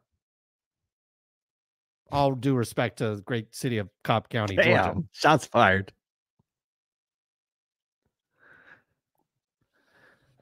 But it ain't Miami, It ain't San Francisco, it ain't New York. So is this what came out of it for me when I watched this video is Jeff seems to think that this is very much the future of hobby shops, that other people should be copying him. Is this the future of hobby shops? The Jeff Wilson model, the 6 cabanas, the live 24/7, to steal and borrow some content, to license some content from the great SCV sports cards, is the market didn't ask for this. He's very right when he said it. The guy actually says some very intelligent, largely a lot of great advice on there. And I think he does it in his own style, which we are obviously a huge fan of and we appreciate. But he's for a younger guy, that's actually a very intelligent statement. The market didn't ask for this. Now, there are times when you can be like Apple, and you could maybe argue that the market didn't ask for the iPhone, or the market didn't ask for something like this. But we're talking about devices that everybody would potentially own.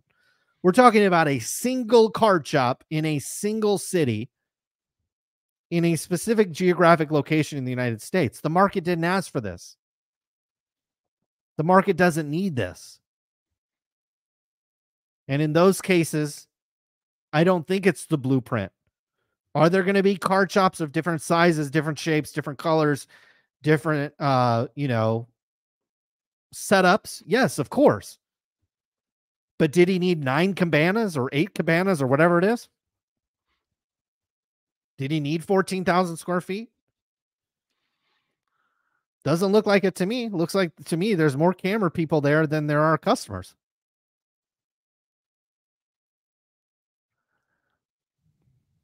And if you only have the support of Topps, that is great, because I think Panini is more or less a dead man walking at this point. But some point you need more support in the industry than one single manufacturer.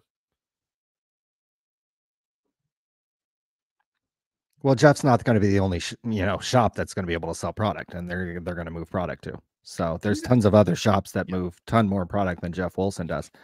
Jeff's proud of himself in this moment. I watched Michael Rubin in this video. It looks like he's ready to get out of there at any moment. So I mean, I'm sure he's got maybe a Diddy party to go to or something. I don't know what, he's got all kinds of different things going on. So I think it's interesting. Geoff is now, it looks like 2 months into his kind of debut of this card shop. We've yet to see them really debut kind of a full-fledged online selling. I think they go live on Whatnot and sell some cards, but we don't have a website that sells cards. We don't have it was like 10 people at the San Francisco show that did that.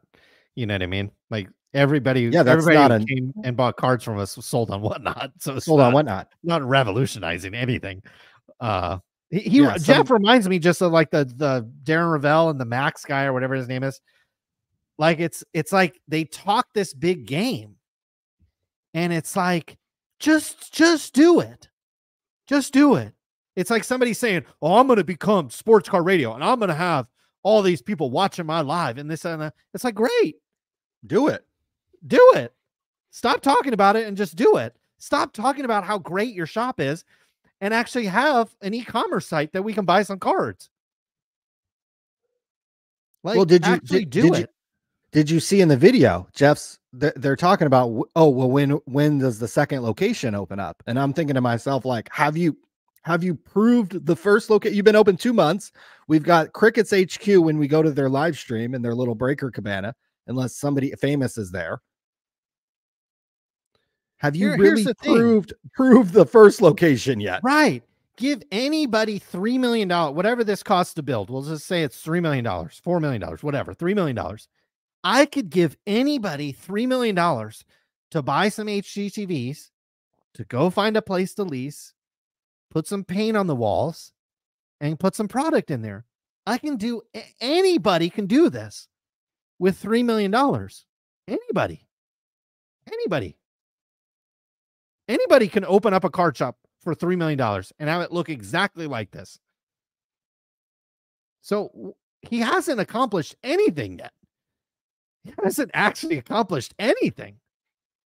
And more often than not, you'd actually have a Shopify. Guys, Shopify, it's like the easiest thing to set up. You can have a Shopify. Okay. Can we buy on his website? We can't even buy. So he doesn't even have a back-end inventory system running. Anybody can get $3 million, buy some HD TVs, go find a logo shop, get some paint on the wall. Fucking the building owner will do most of it for you. The building owner will get the contractor in there and do this. Okay. Like I got like the room I'm sitting in is because I'm best friends with a contractor. Okay. Like if you know a general contractor, shit can get done. It just takes a little bit of money. So like actually show us something. Anybody can it goes right to the collecting where everybody can say, I'm going to set up a website and I'm going to be a real journalist. Shut the fuck up and actually post an article that actually gets some clicks and get some views. And that is actually different than what we've seen in this hobby. That is something that Beckett can't produce, or Sports Collectors Daily, or Cardboard Connection, or any of the other, even you look here on YouTube, AIH Sports, Dan the Cardman. Put something up that is actually unique. Put something up that people actually want to consume. I think they're actually trying to convince themselves. Like, to me, this is like almost like trying to convince themselves. Yeah, guys, this is a good idea. I don't know what we're going to write about. We sure as hell can't talk shit on PWCC. Can't talk shit on Michael Rubin. Can't talk shit on Topps. Can't talk shit on Panini. Can't talk shit on card trimming. Can't talk shit on Ken Golden. Can't talk shit on Geoff Wilson. But man, we'll do something. We'll bring some legit journalism to space. Even though we can't talk shit on anybody, we can't actually talk about stuff that actually needs to be investigated. But we'll do something. It seems to me they're trying to convince themselves this is a good idea. Otherwise, you would just put your head down and do it. You know what I mean? Like you would just, it's almost like the guy that's like a little, like maybe like 20 pounds overweight like me. Okay. 20 pounds. Like I could lose 20 pounds like yesterday. Okay. It would be like me being like, I'm going to get on the Peloton. I'm going to go to Planet Fitness. I'm going to lift weights every fucking day. And this summer, man, I'm going to go to Miami Beach and I'm going to look like fucking Arnold Schwarzenegger. Shut the fuck up and get on the Peloton, start fucking lifting the weights, eat healthy, and lose the weight. Or get Ozempic. Stop fucking talking about it and just do it. And it reminds me the same thing of Jeff Wilson. I'm going to spend $3 million on a shop. I'm going to buy some HD TVs, get a general contractor. Like, I'm more impressed with the general contractor. You know what I mean? Like, he got this done in like, what, 8 months? Like, that's not that easy to do. Right. You know what I mean? And if you're Michael Rubin and you just spent $500 million on Tops, and he's probably spent another 500 million since then on this shit, and Jeff Wilson comes walking through the door, of course you're going to be a buddy with him. Of course he's going to be your buddy. He's out here blowing money like it's a PPP loan. Stop talking about what you're going to do and just do it and start delivering. That's what the hobby wants. They're tired of people saying, I'm going to do this. I'm going to do that. I'm going to be a breaker. I'm going to do this. Just start delivering for people. The reason why we come here every single week on a Thursday and we can draw one of the largest audiences in the hobby is because we try to deliver for these people. Now, are some shows better than others? Absolutely. Some weeks we're blessed with topics like Cards Care or a breaker dipping or this, that, and the other. Yeah. So there's going to be some weeks that are better. And God bless everybody that's showing up tonight, considering it's opening night for baseball. It's Thursday night. Tomorrow's a holiday. Everybody that I was talking about is going camping or going somewhere for the weekend, this, that, and the other. God bless you guys. I hope you guys are having a great day and having fun with your lives. So we appreciate everybody that's tuning in.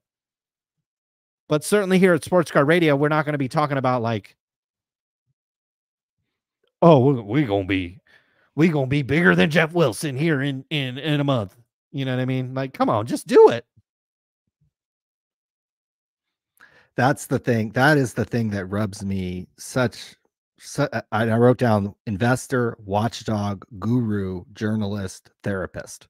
We've literally had people in this hobby call themselves these things. And this is a new phenomenon. Prior to 2019, 2020, you couldn't come into this space and call yourselves that because you would get called out by the very small community that it was. People would see right through it. But there's so many new people into this hobby. Similar to this comment about Jab's family. So many more people into this hobby now that they'll believe anything that comes out of Jeff Wilson's mouth. They'll believe anything that comes out of Jab's family's mouth. They'll believe anything that comes out of Will Stern's mouth, even though the only thing he's done in this hobby is be a content creator for a fucking website. That's a fucking grift. That's a fail. Hasn't made anybody any money. That's a fail site. Rally, Collectible, Dibs, literally could all go out of business tomorrow, and nobody. They've already gone out of business. Collectible already went out of business. Dibs, the one Geoff fucking ran, already went out of business. This site has to liquidate shit every other day. Yeah.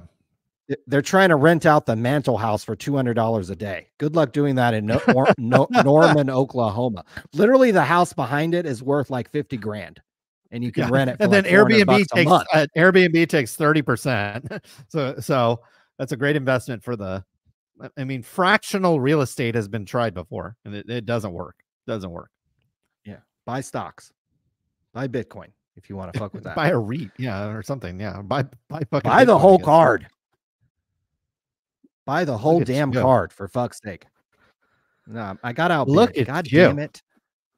Really? I got outbid. I'm telling you, it's a seller's market right now. When Michael Candy PSA 7s guys are going for $146. Guys, God. It is time to sell some cards these days. I have some stuff over here I'm thinking about sending in to somebody. I don't really want to sell it myself. Got some F1 Chrome boxes that I have a Rolex I have my eye on, and I don't have $35,000. So I was trying to calculate how much do I need to sell to get 35,000. I don't think I really have a few more Michael candy cards, that's for sure. Do you want to go to questions? These guys in the chat. I mean, they've got something to say about these influencers. We're just who got grateful. these Yeah. cards. Yeah. We're grateful for everybody that's shown up. Again, you got baseball, you got basketball. Just appreciate it. Brian Bayless heard the driver of the boat that smashed into the bridge spilled Kurt card care. Oh no. All over the wheel trying to shine up his cards and couldn't get the grip. Oh boy. Oh boy. That would be tragic for Kurt's card care. The truth comes out. Yeah, I tell you what, if you're Kurt's cards care, man, I don't necessarily think you're clear of any kind of legal liability at some point. I think you got to be a little. To me, I would be, I think he gets sued. I'll bet Yeah. anybody wants to take action on this. Maybe we'll ask Ohtani how he can get a bet down on this. Somebody ask Ohtani or Ohtani's interpreter how to get a bet down. I bet Kurt's card care, he's either going to get sued by PSA or one of the grading companies, or he's going to get sued by one of his customers because this isn't going to work right all the time. He doesn't list the ingredients, which is actually, or something. He doesn't list the ingredients, which is probably against state regulate. It's we're in California. I guarantee he's not legal. If it causes cancer, yeah, he's screwed. He's not legally allowed to sell this product in California if they actually looked at it. Right. My guess is Kurt's card care ends up in a courtroom. He's going to get sued. That's my guess. He's exposed himself to all this legal liability. He's become big. He's become the face of card alteration and fraud in a lot of ways. So my guess is he ends up in a courtroom civilly, right, sooner or later. Yeah. So the two questions I have: number one, will Darren Ravel cover this topic? Probably not. Number two, and maybe this is the first topic they cover, which would be amazing.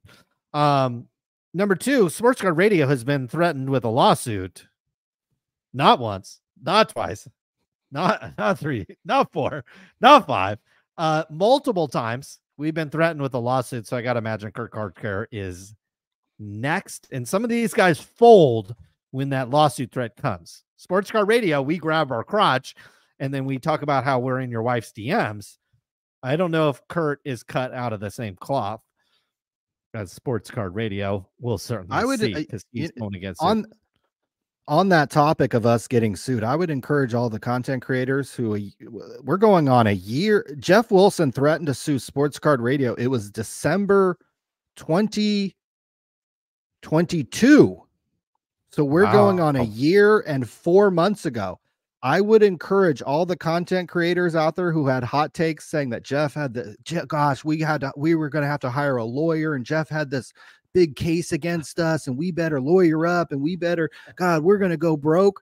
I would encourage all the content creators. It's been 15 months. Do a follow-up video. Why has Jeff not sued Sports Card Radio? And actually, you could actually go to Sports Card Radio, read the document and see all the lies that people bought. Right. Yeah.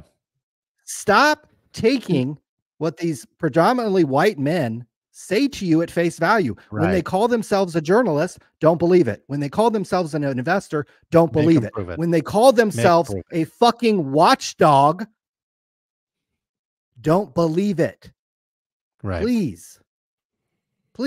That's the only thing. It's like a 7-foot black man coming in the door and being like he's in the NBA. Well, certainly looks like he could be in the NBA, but make him prove it. Same thing with these white guys. Make them prove it. And yeah, like you said, Jeff Wilson outright lies in the lawsuit document. And just people didn't understand the law. We actually believe it or not, we understand the law here at Sports Card Radio, not because I'm a lawyer, but you don't got a membership at a country club and a couple of Rolex and don't know a few lawyers that are willing to do you a favor every once in a while. Will Greyer investor saying that there is $4.50. Whoa, wait a second. There's $4.50 missing from his bank account. Ryan took it to buy Will Greyer. Ryan. Guilty. I Guilty. just love that people give us Will Greer cards. We've gotten gifted We've got dope more Will Greer Greer cards than anybody. These aren't even the nice ones that I have. These are like the common ones that I have. Although this one's this is a rookie number to 5. So that one's kind of dope. Beautiful. So Charles T says a Livy Dunn game used patch card would sell for more. Ryan, could you imagine? There's probably, I'm gonna go down a real slippery slope here, but it's pretty late in the show. You know how like on you know how like on certain athletes, like the Nike swoosh or the Chiefs logo, or certainly a piece of the last name sells for more. Could you imagine there are areas of her leotard there that would sell for more on a patch card? I'll leave that question to you. I would imagine, yeah, whatever she's getting for her autograph, boy, this girl could make a lot of money selling all kinds of different things. So, but just at home, just literally at home. So, she could do no problem. We're not talking like OnlyFans. We're just talking, some items, like items or whatever. Sure. I guess there's a market. There's a market for pictures of men. There's a market, I guess, for this guy Caleb Williams cards. So there's a market. There's a market for everything. That's the new hobby golden boy right there, guys. Literally, this is the hobby golden boy next year in the NFL, guys. This is literally. This is it. This is it. This is who they're going to try to get. I don't know what better thing to do right now than to go out and buy Pat Mahomes, Joe Burrow, and Joe Montana. There you go. Fair enough. Because those are the only guys, in my opinion, that have showed they have a nutsack between their legs. But I'm biased on one of them, obviously. Mahomes actually has stuff on his fingers to prove it. Ferris Sterling says, did you see the genius that plopped an auto card into Kurtz and then the auto disappeared? It was like the old spy movies with disappearing ink. The auto disappeared like his soul. I don't know if he's being for real, but seems to me I would not want to dip one of these auto cards in any of this juice. There you go. Look at this. Look at this, guys. There you go. Get it out. Look at that. This is the hobby right here. Somebody do some journalism on this. What the fuck is that juice? Somebody test that juice. The thing is Darren Ravel likes this shit. Like, this is the kind of stuff D. Ravel likes. He's got these cards. He wants it juiced. He don't care. Have mercy. Lord have mercy. That can't be good, guys. That cannot be good. That can't be fucking way that's good. Like, what is he trying to get out on the? I guess there's like gum a circle. stains. Gum stains. Isn't gum stains like a? Look it almost be like a fingerprint from Da Vinci or something. You want to buy that card? Stain to me? No, I mean no. Look at that. It's fucking soaked.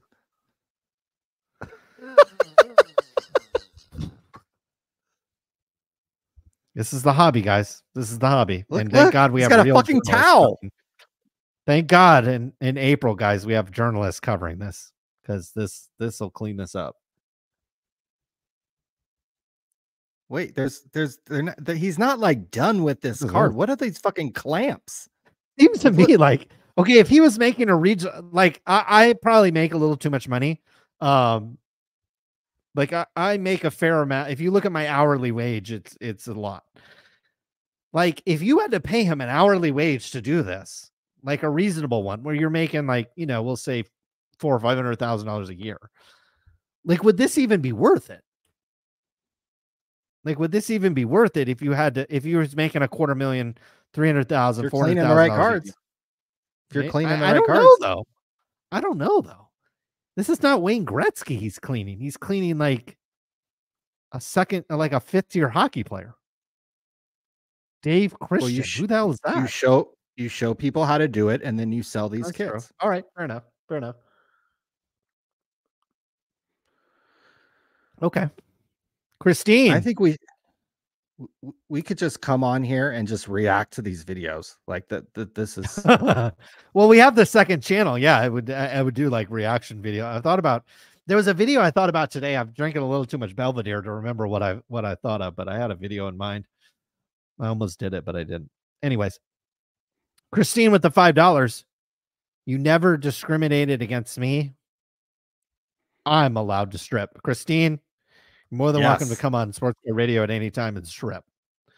Yes. You might have to put that behind a paywall though. And we'll equally distribute the profits to you. I agree. Thank you, Christine. Loyal fan of the show. We appreciate your support. And we are enjoying following your journey in this hobby. And I mean that sincerely. AIH Sports, thanks for the shout out. Anytime we can drive. And I don't like to take credit for shit, okay? But I will in this moment. But anytime we can be like, I don't like to do drugs, but when I'm in Vegas.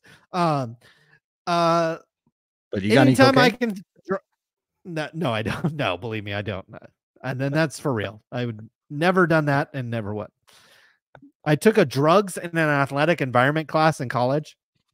And if you take that and see what happens to your brain when you are on the white powder, you will never, ever, ever, ever touch that stuff.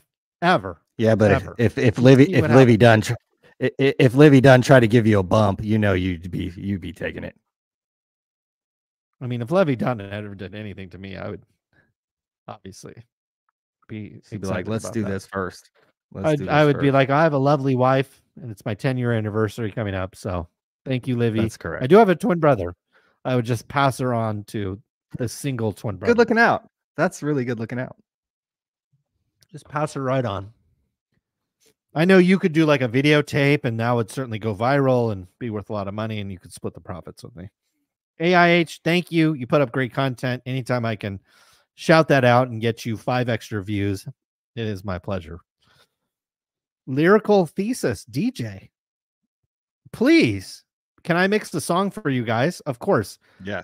Anybody that is out there that is a DJ, certainly B-Side sent his beat to us for free. Okay.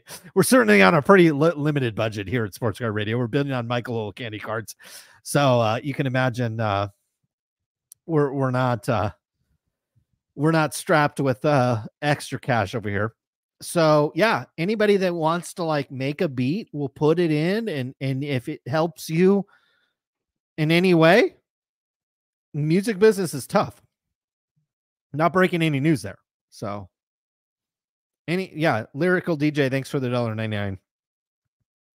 Anything you send to us, we'll use in a video or something like that. Juice Main says, do you guys think since Bitcoin is back up, it'll cause prices? Well, I think Bitcoin certainly has risen. You've got the stock market at all-time highs. Real estate hasn't dropped. Credit markets to borrow money and stuff like that is not super loose, but it's not super tight. The labor market's great. If you need a job, if you're willing to work, you can probably find one. All of these things are contributing to cards being relatively hot. I know AIH Sports and other economists out there are assuming or projecting that maybe the back half of the year is a little tougher. We don't need to get into a deep economic discussion on today's show, something that certainly can materialize, but with Bitcoin at 70K, certainly frees up some extra cash in the hobby. It could be a proxy for higher card prices as well. Although if you look, card prices certainly aren't back to where they were. And I think you could look at the Connor Bedard as well. I think it was up at 800-900 when it first launched. I think that card is now selling for closer to 400 or 500. So cards go up and down, needless to say. Breaking news here at Sports Card Radio. Queen City Cards with the $1.99. Queen City Cards is in the house. We appreciate your loyal support. Thank you, Queen City Cards. SCR #1. We all know that, baby. Jason Moran, $5. It must have been fun for Jeffy to have an actual real life billion-dollar business mogul in CardsHQ. The one he portrays on you. Yeah, so Jeff portrays himself as the billion-dollar mogul, but we all know Mike Rubin is actually the real, or is actually his wife. His wife might be the multi-million-dollar mogul. Yeah, Jeff is good at spending money. Again, I can give anybody a $2 million PPP loan.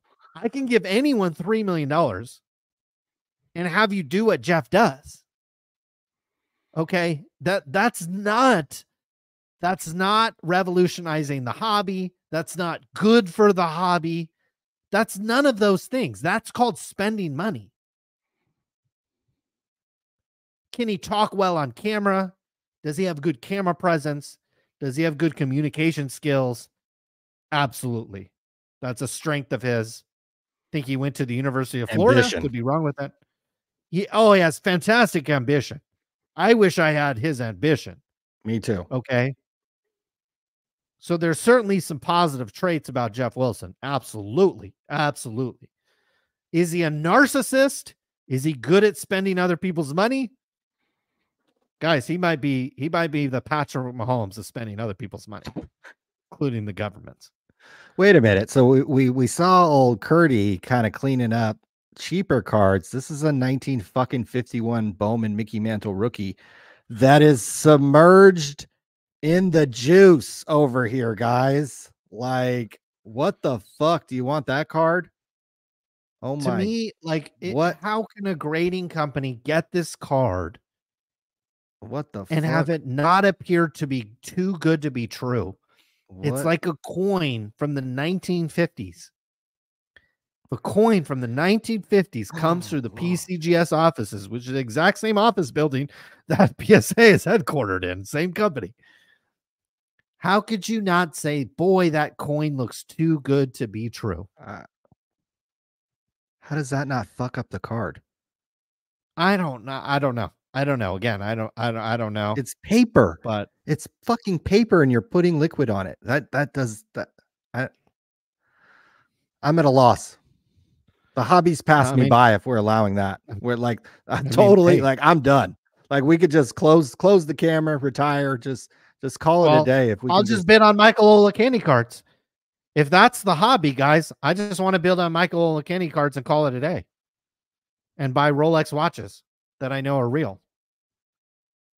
Sorry, but that's what I want to do because I don't trust anything in this hobby. If this is doesn't look like a chemical scientist to me, doesn't look like somebody that, I mean, he's doing this to modern, he's doing this to vintage. Again, if it was disclosed, I'd have no problem with it. If it was disclosed, Mickey Mantle, PSA 8, cleaned, got no problem with it, but none of this is disclosed. None of this is disclosed. Well, there's a reason for that. We all know the reason. Vile Autographs is all in Santiago's videos. Odd guy. Well, yeah, story checks out. Thank you, Jason. Story checks out. If Vile Autographs is making fun of us, but he's a Santiago man purse guy, story checks out on him. David Snyder with the 99. Any update on the Tesla pickup in Austin? Hope you guys make the Dallas card show sometime. Do you think what do you think the true value of CardsHQ? Would baseball card stock be considered assets or a liability? So first question, have not gotten an update from Tesla. Hopefully get one soon. Oddly enough, there is a chess tournament in the great state of Texas that I want to try to. I'm a huge fan of Hans Niemann, who is a chess player who was accused of cheating, who has a lot of like sports card radio in his blood. Like, I watch this guy and he's like, I feel like he's like a cousin of mine. He has a tournament in Texas. I think it's like in June or July. So I talked to my wife about it. We might make a trip out there. If it coincides with a pickup of a Cybertruck, that would be absolutely fantastic. Looks like I'm keeping my job. That was in question for about a week or two. It looks like I'm keeping my job, so I can certainly afford a Cybertruck these days. So the minute Elon Musk gives me a call, guys, I'm in Austin, Texas, picking up a Cybertruck. I'm not gonna lie. Okay, the minute he calls me, I'm there. Second question is, would we make the Dallas card show? Maybe. If I wouldn't go to Texas just for the Dallas card show, but we have an invitation to go to Mr. Brian Gray's beautiful new spread that he bought in I think of the Corpus Christi area, which I think is 30-40 minutes away. When you live in California, look, an hour drive, 3-hour drive, 4-hour drive is nothing. Okay. It's really nothing. So you don't really think about 3 to 4 hour drives in California are different than other parts of the country. So I don't I would go to Texas to meet up with Mr. Brian Gray, could do some video content with him. I would certainly go there to pick up a Cybertruck. I would certainly go there. I have other family that has just moved there, certainly go there to visit them. And if the Dallas Card Show is right around that same time, certainly would go there. I would not go there strictly for the Dallas Card Show, only because you have card shows out here in California that are just as good. You got the Burbank Card Show, which we haven't gone to. The Auburn Card Show, guys. The Auburn Card Show is the best card show I've ever been to. You can show it is literally the Auburn Card Show is like you can't even walk in a straight line. It is like a nightclub in there. Like, I'm not exaggerating either. It's like I remember the first one. I've only been to one. I know you went to the second one. I wasn't able to make it the second one, but I went to the first one. I showed up I don't know, it was like 30, 40 minutes late or whatever. And I was like, I'll just be able to show up late. Who cares? Nobody's going to be there. I show up and it's like a fucking club. It's like elbow to elbow and it's like sweaty and it's misty and it's musty. And I was like, damn, this place is popping. Okay. So, there's card shows out here in California that are as good or in my opinion, better than the Dallas Card Show, only because free parking, free to get in, the low end stuff sells. I gotta love it. John Winkler, sorry. thecarddeal.com. It's got to be a great website for $5. Adrian from A League of Their Own just hit 5K subs, a podcast every Saturday. Active in the hobby. Good people for sure. Give her a look. So we have Adrian, I guess, is a female these days, from A League of Her Own. Great movie. A League of Thank you. The Card Deal. Adrian, League of Her Own. Okay. I don't know. I think the movie shit's going to come up. Okay. Make it copyrighted. Fair enough. Oh, wait, right here. This is her. Okay. This is it. We're subscribed. We're in. Look at this. Okay. I'm in. All right. Adrian, she's what's more up? than welcome to. Wonderful young lady. She's more than welcome to come on the show anytime she wants. Right here, guys. A League of Her Own, right here. I think the last female we had on was Candace. What was her name? Candace. And don't be offended if I forget your name. I forget everybody's name unless you're Chad Ochocinco and Joe Burrow, or Magic Johnson, Livy Dunn, Kobe. Livy. Well, come on.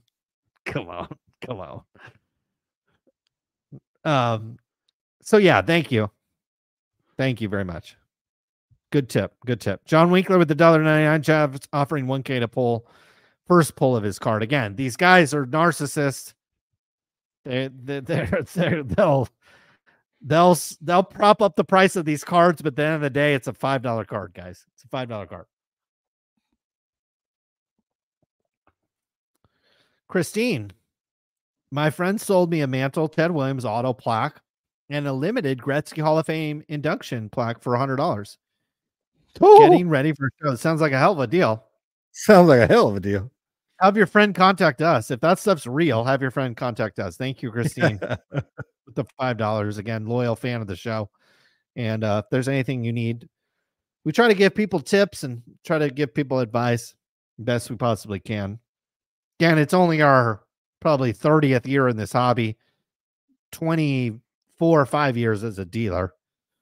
I know there's a lot of these guys that have just started dealing sports cards in the last 2 or 3 years that, are these influencers, if you will, but we got our wholesale license, it's 25 years ago.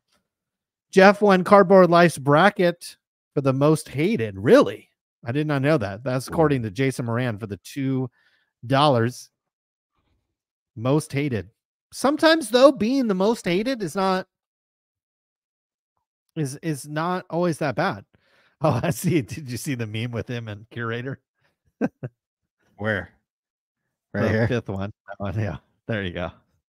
There it is. There it is. We were hoping we would see Mr. Curator at the card show we were at. Oh, there it is. Wow. There's the bracket.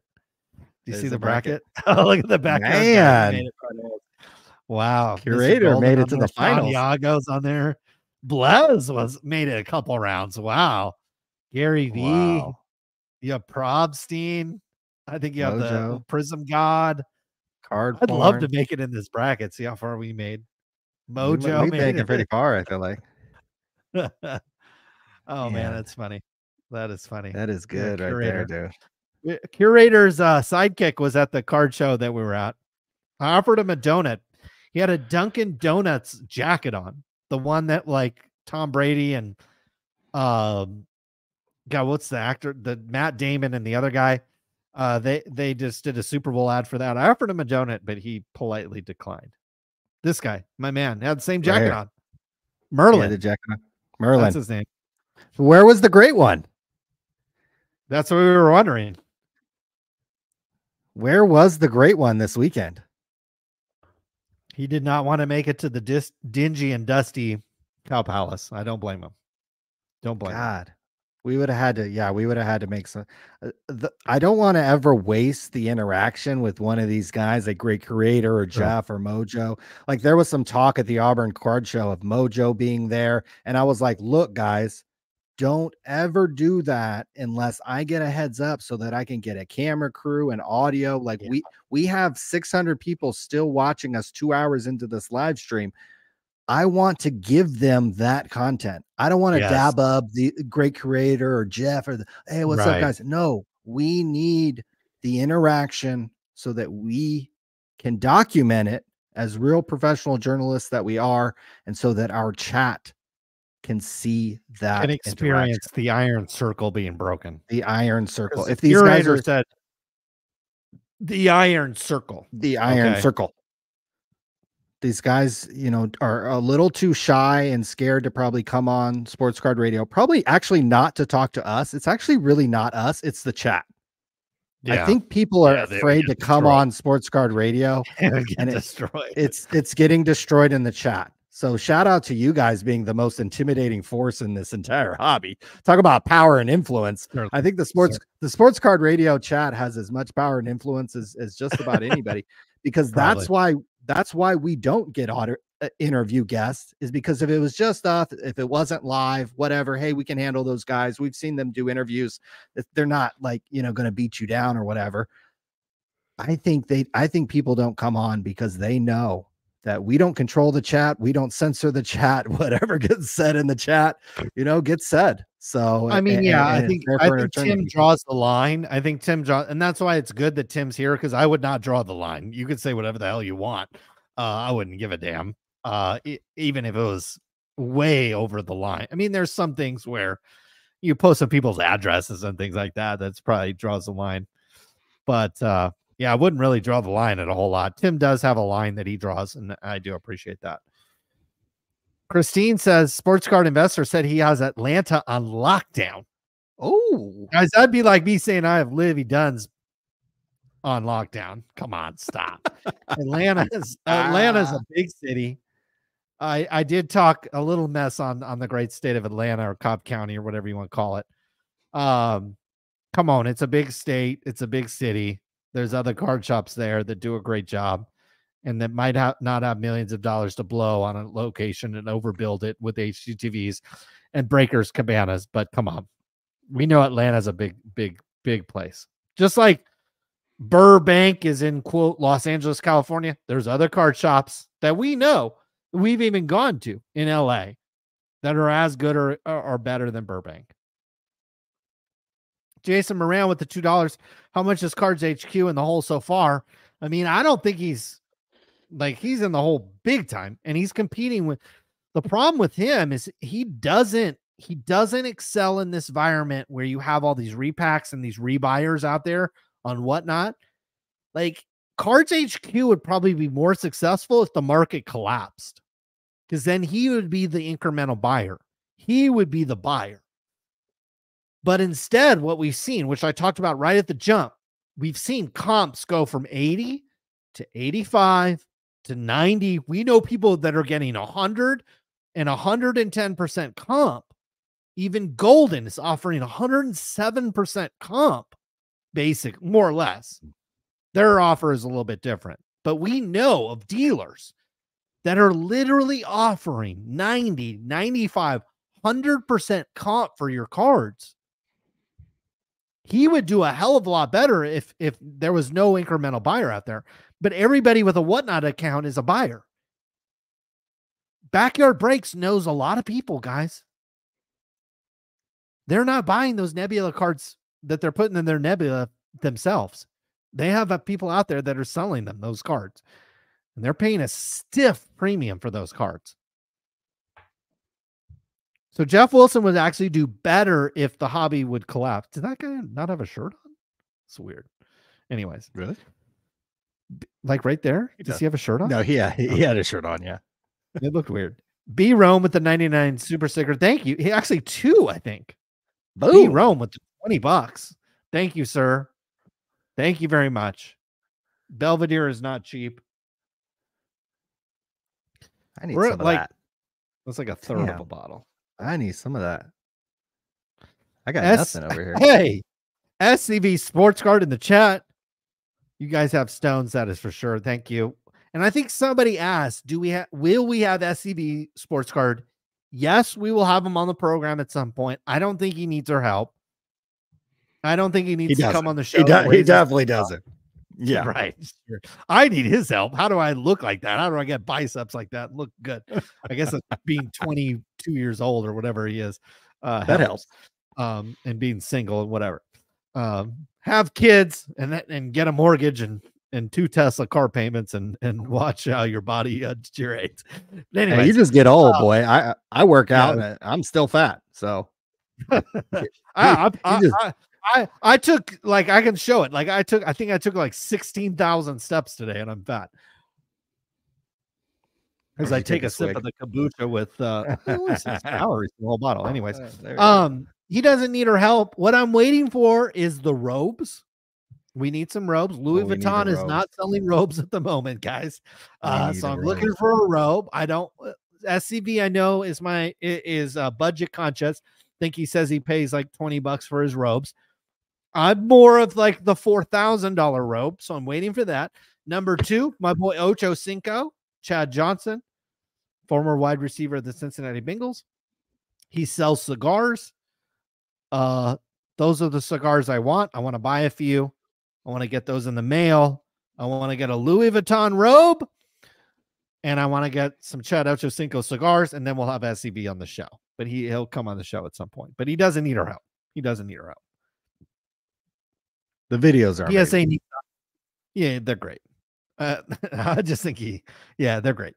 Huge content. They're amazing. Huge content value. Lyle with the $4.99 says PSA needs a higher Kurt's card. I don't think that's a bad idea. I think for him, he can identify some of this stuff.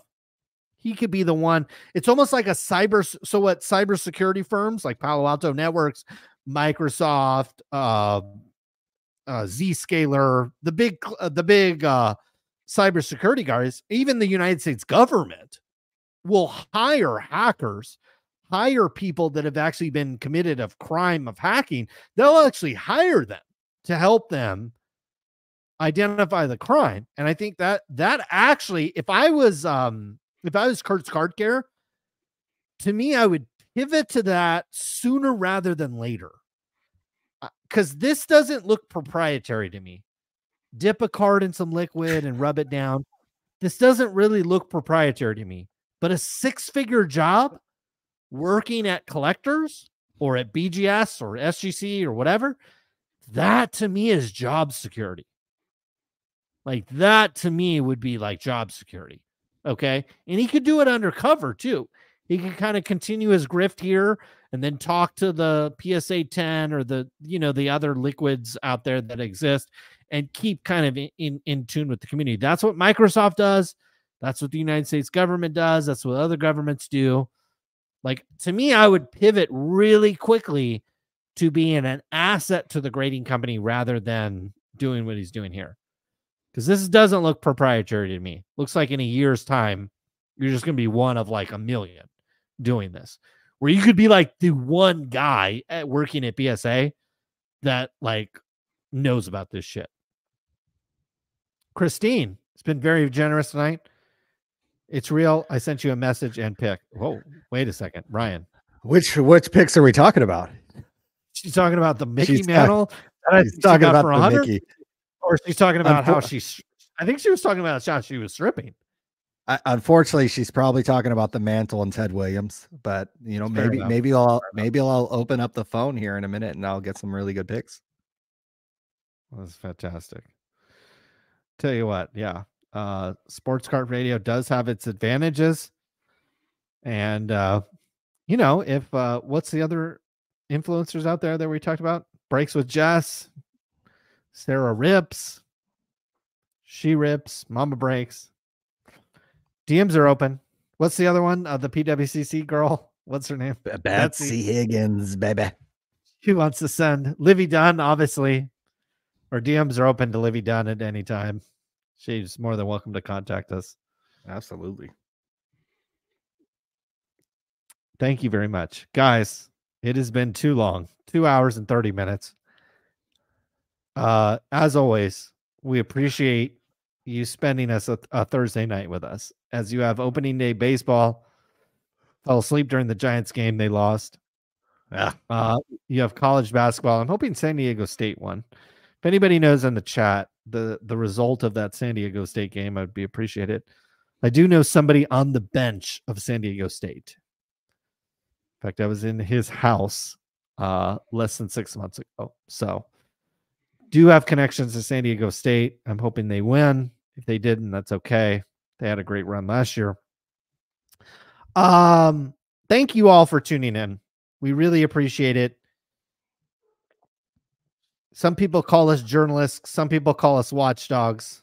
Some people call us racist.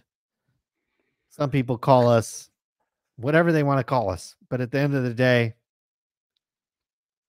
we thank you guys. It looks like San Diego State lost by 30. That's a problem. Although I did have, I think they played Illinois, and I think I have Illinois in my bracket going first. So it's good for me personally. But sadly, I know one of the assistant coaches on San Diego State. Sadly for him, his run is over.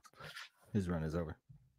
Thank you guys for tuning in. He bet the game. Unless he bet the game, look, Ohtani had the had some juice on it. Because if you're an assistant coach, you trying to become head coach. Woo. So you trying to make much money. He's still a young guy. He's going to become that head coach. Oh, he good then. Thank you guys. I think super producer Tim did have to dip. He had a date. He had a date. We gotta find out. He had a date that he had to go to. So we gotta find out next week how the date went. And maybe we can get a little picture or something. Yeah, we're gonna get the tea from Tim next week. What we need is like a Substack. Like I've always thought about this. We need a Substack where we can kind of post all the rumors and all the bullshit that we get. And then maybe a little bit of, you're on the dating scene. Maybe a little picture every once in a while. Tim, it sounds like he's on the dating scene. He's in a much better city, in my opinion, than you are for the dating scene. Yeah. And so, I think he's a little younger than you are and probably in a little better shape. Yes and yes.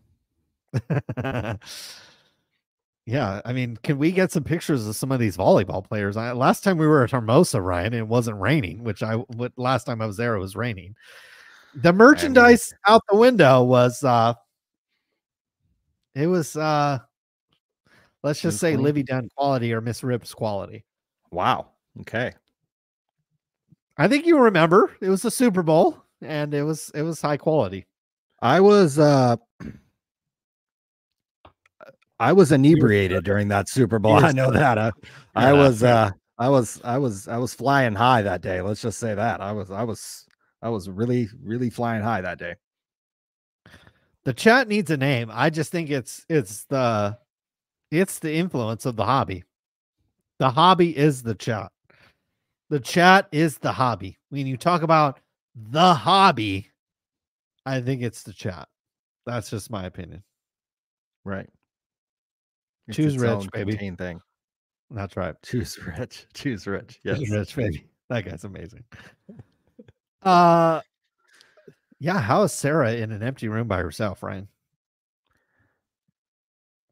I'm on my way. Yeah, I'm on my way there. Yeah, fair enough. I'm speeding down the highway.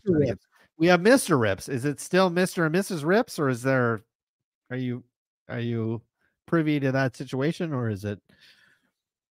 I'm not. We really should have like a little section of the show, 15 minutes. Like we need to know, like, are they still? They're still break together. I would imagine that there's definitely still a relationship there. But I would actually love to know that. I would love to know that. So maybe next week's show we'll have a little love connection update. We got Tim's got a date.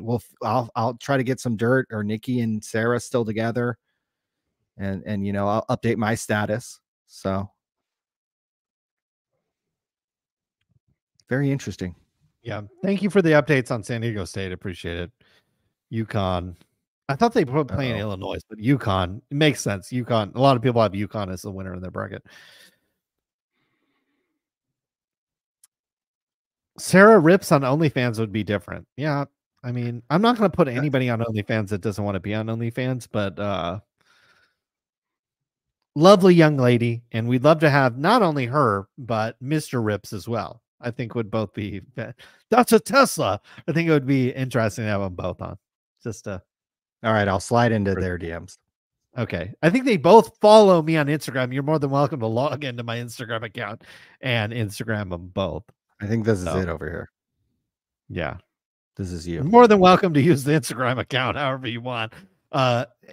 Anybody, and lastly, this is the last thing we talk about, is anybody that wants a follow on Instagram, just message us and keep messaging us. I am terrible. If you look at, like, I had somebody, a huge fan of the show, be like, you never respond to my text. If you look at my text messages, I have over 1,800 that I have not responded to.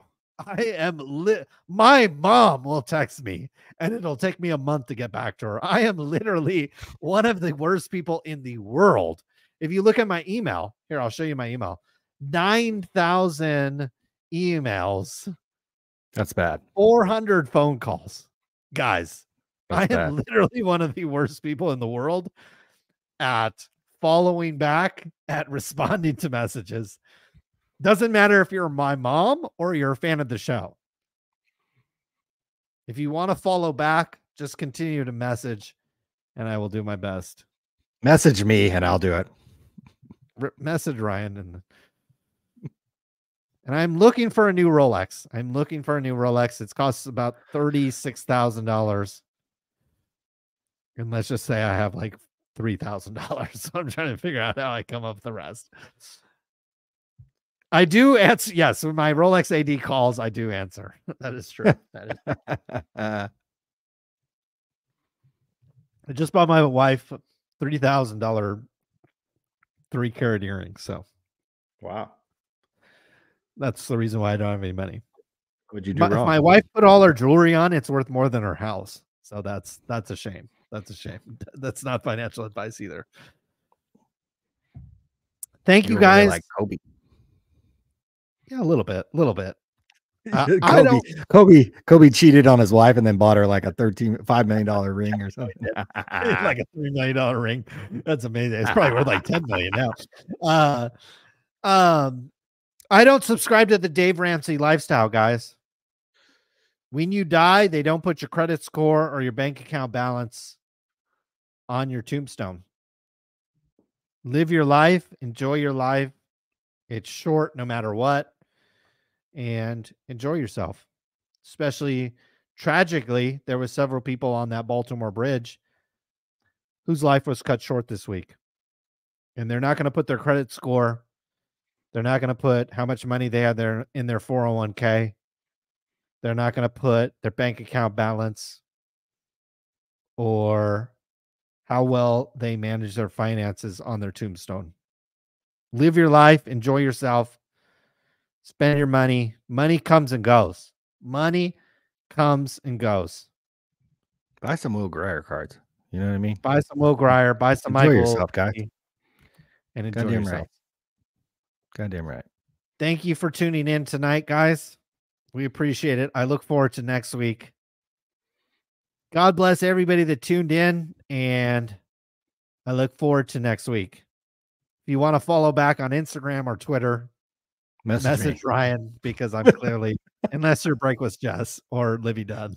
and I'll instantly get back to you. Yeah. Or, I think there was a I'll girl get that Alex that was on Golden's TV show. I think yeah. SCV like totally insulted her. Did you see that video that SCV posted where he totally destroyed her? If you're like, in that range, I will probably get back to you very quickly. Very quickly. But yeah, other than that, thank you for tuning in. I'll see you guys again soon. But for now, we're out of here.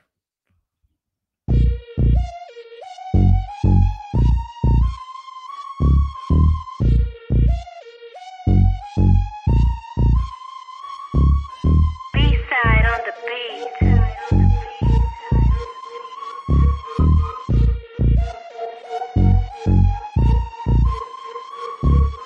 What's going on with that PPP?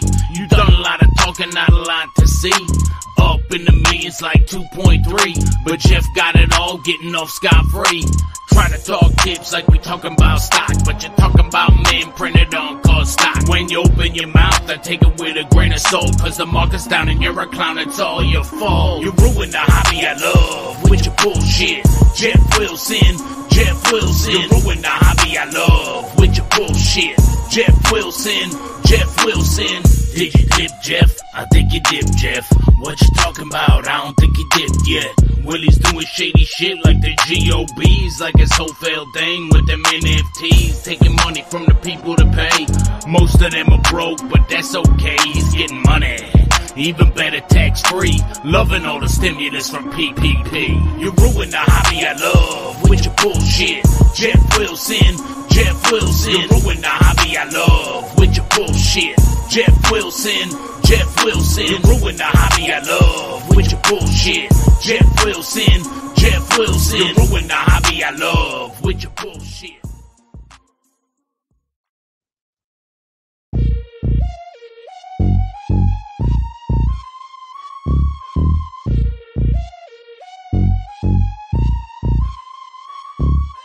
B-side on the beat.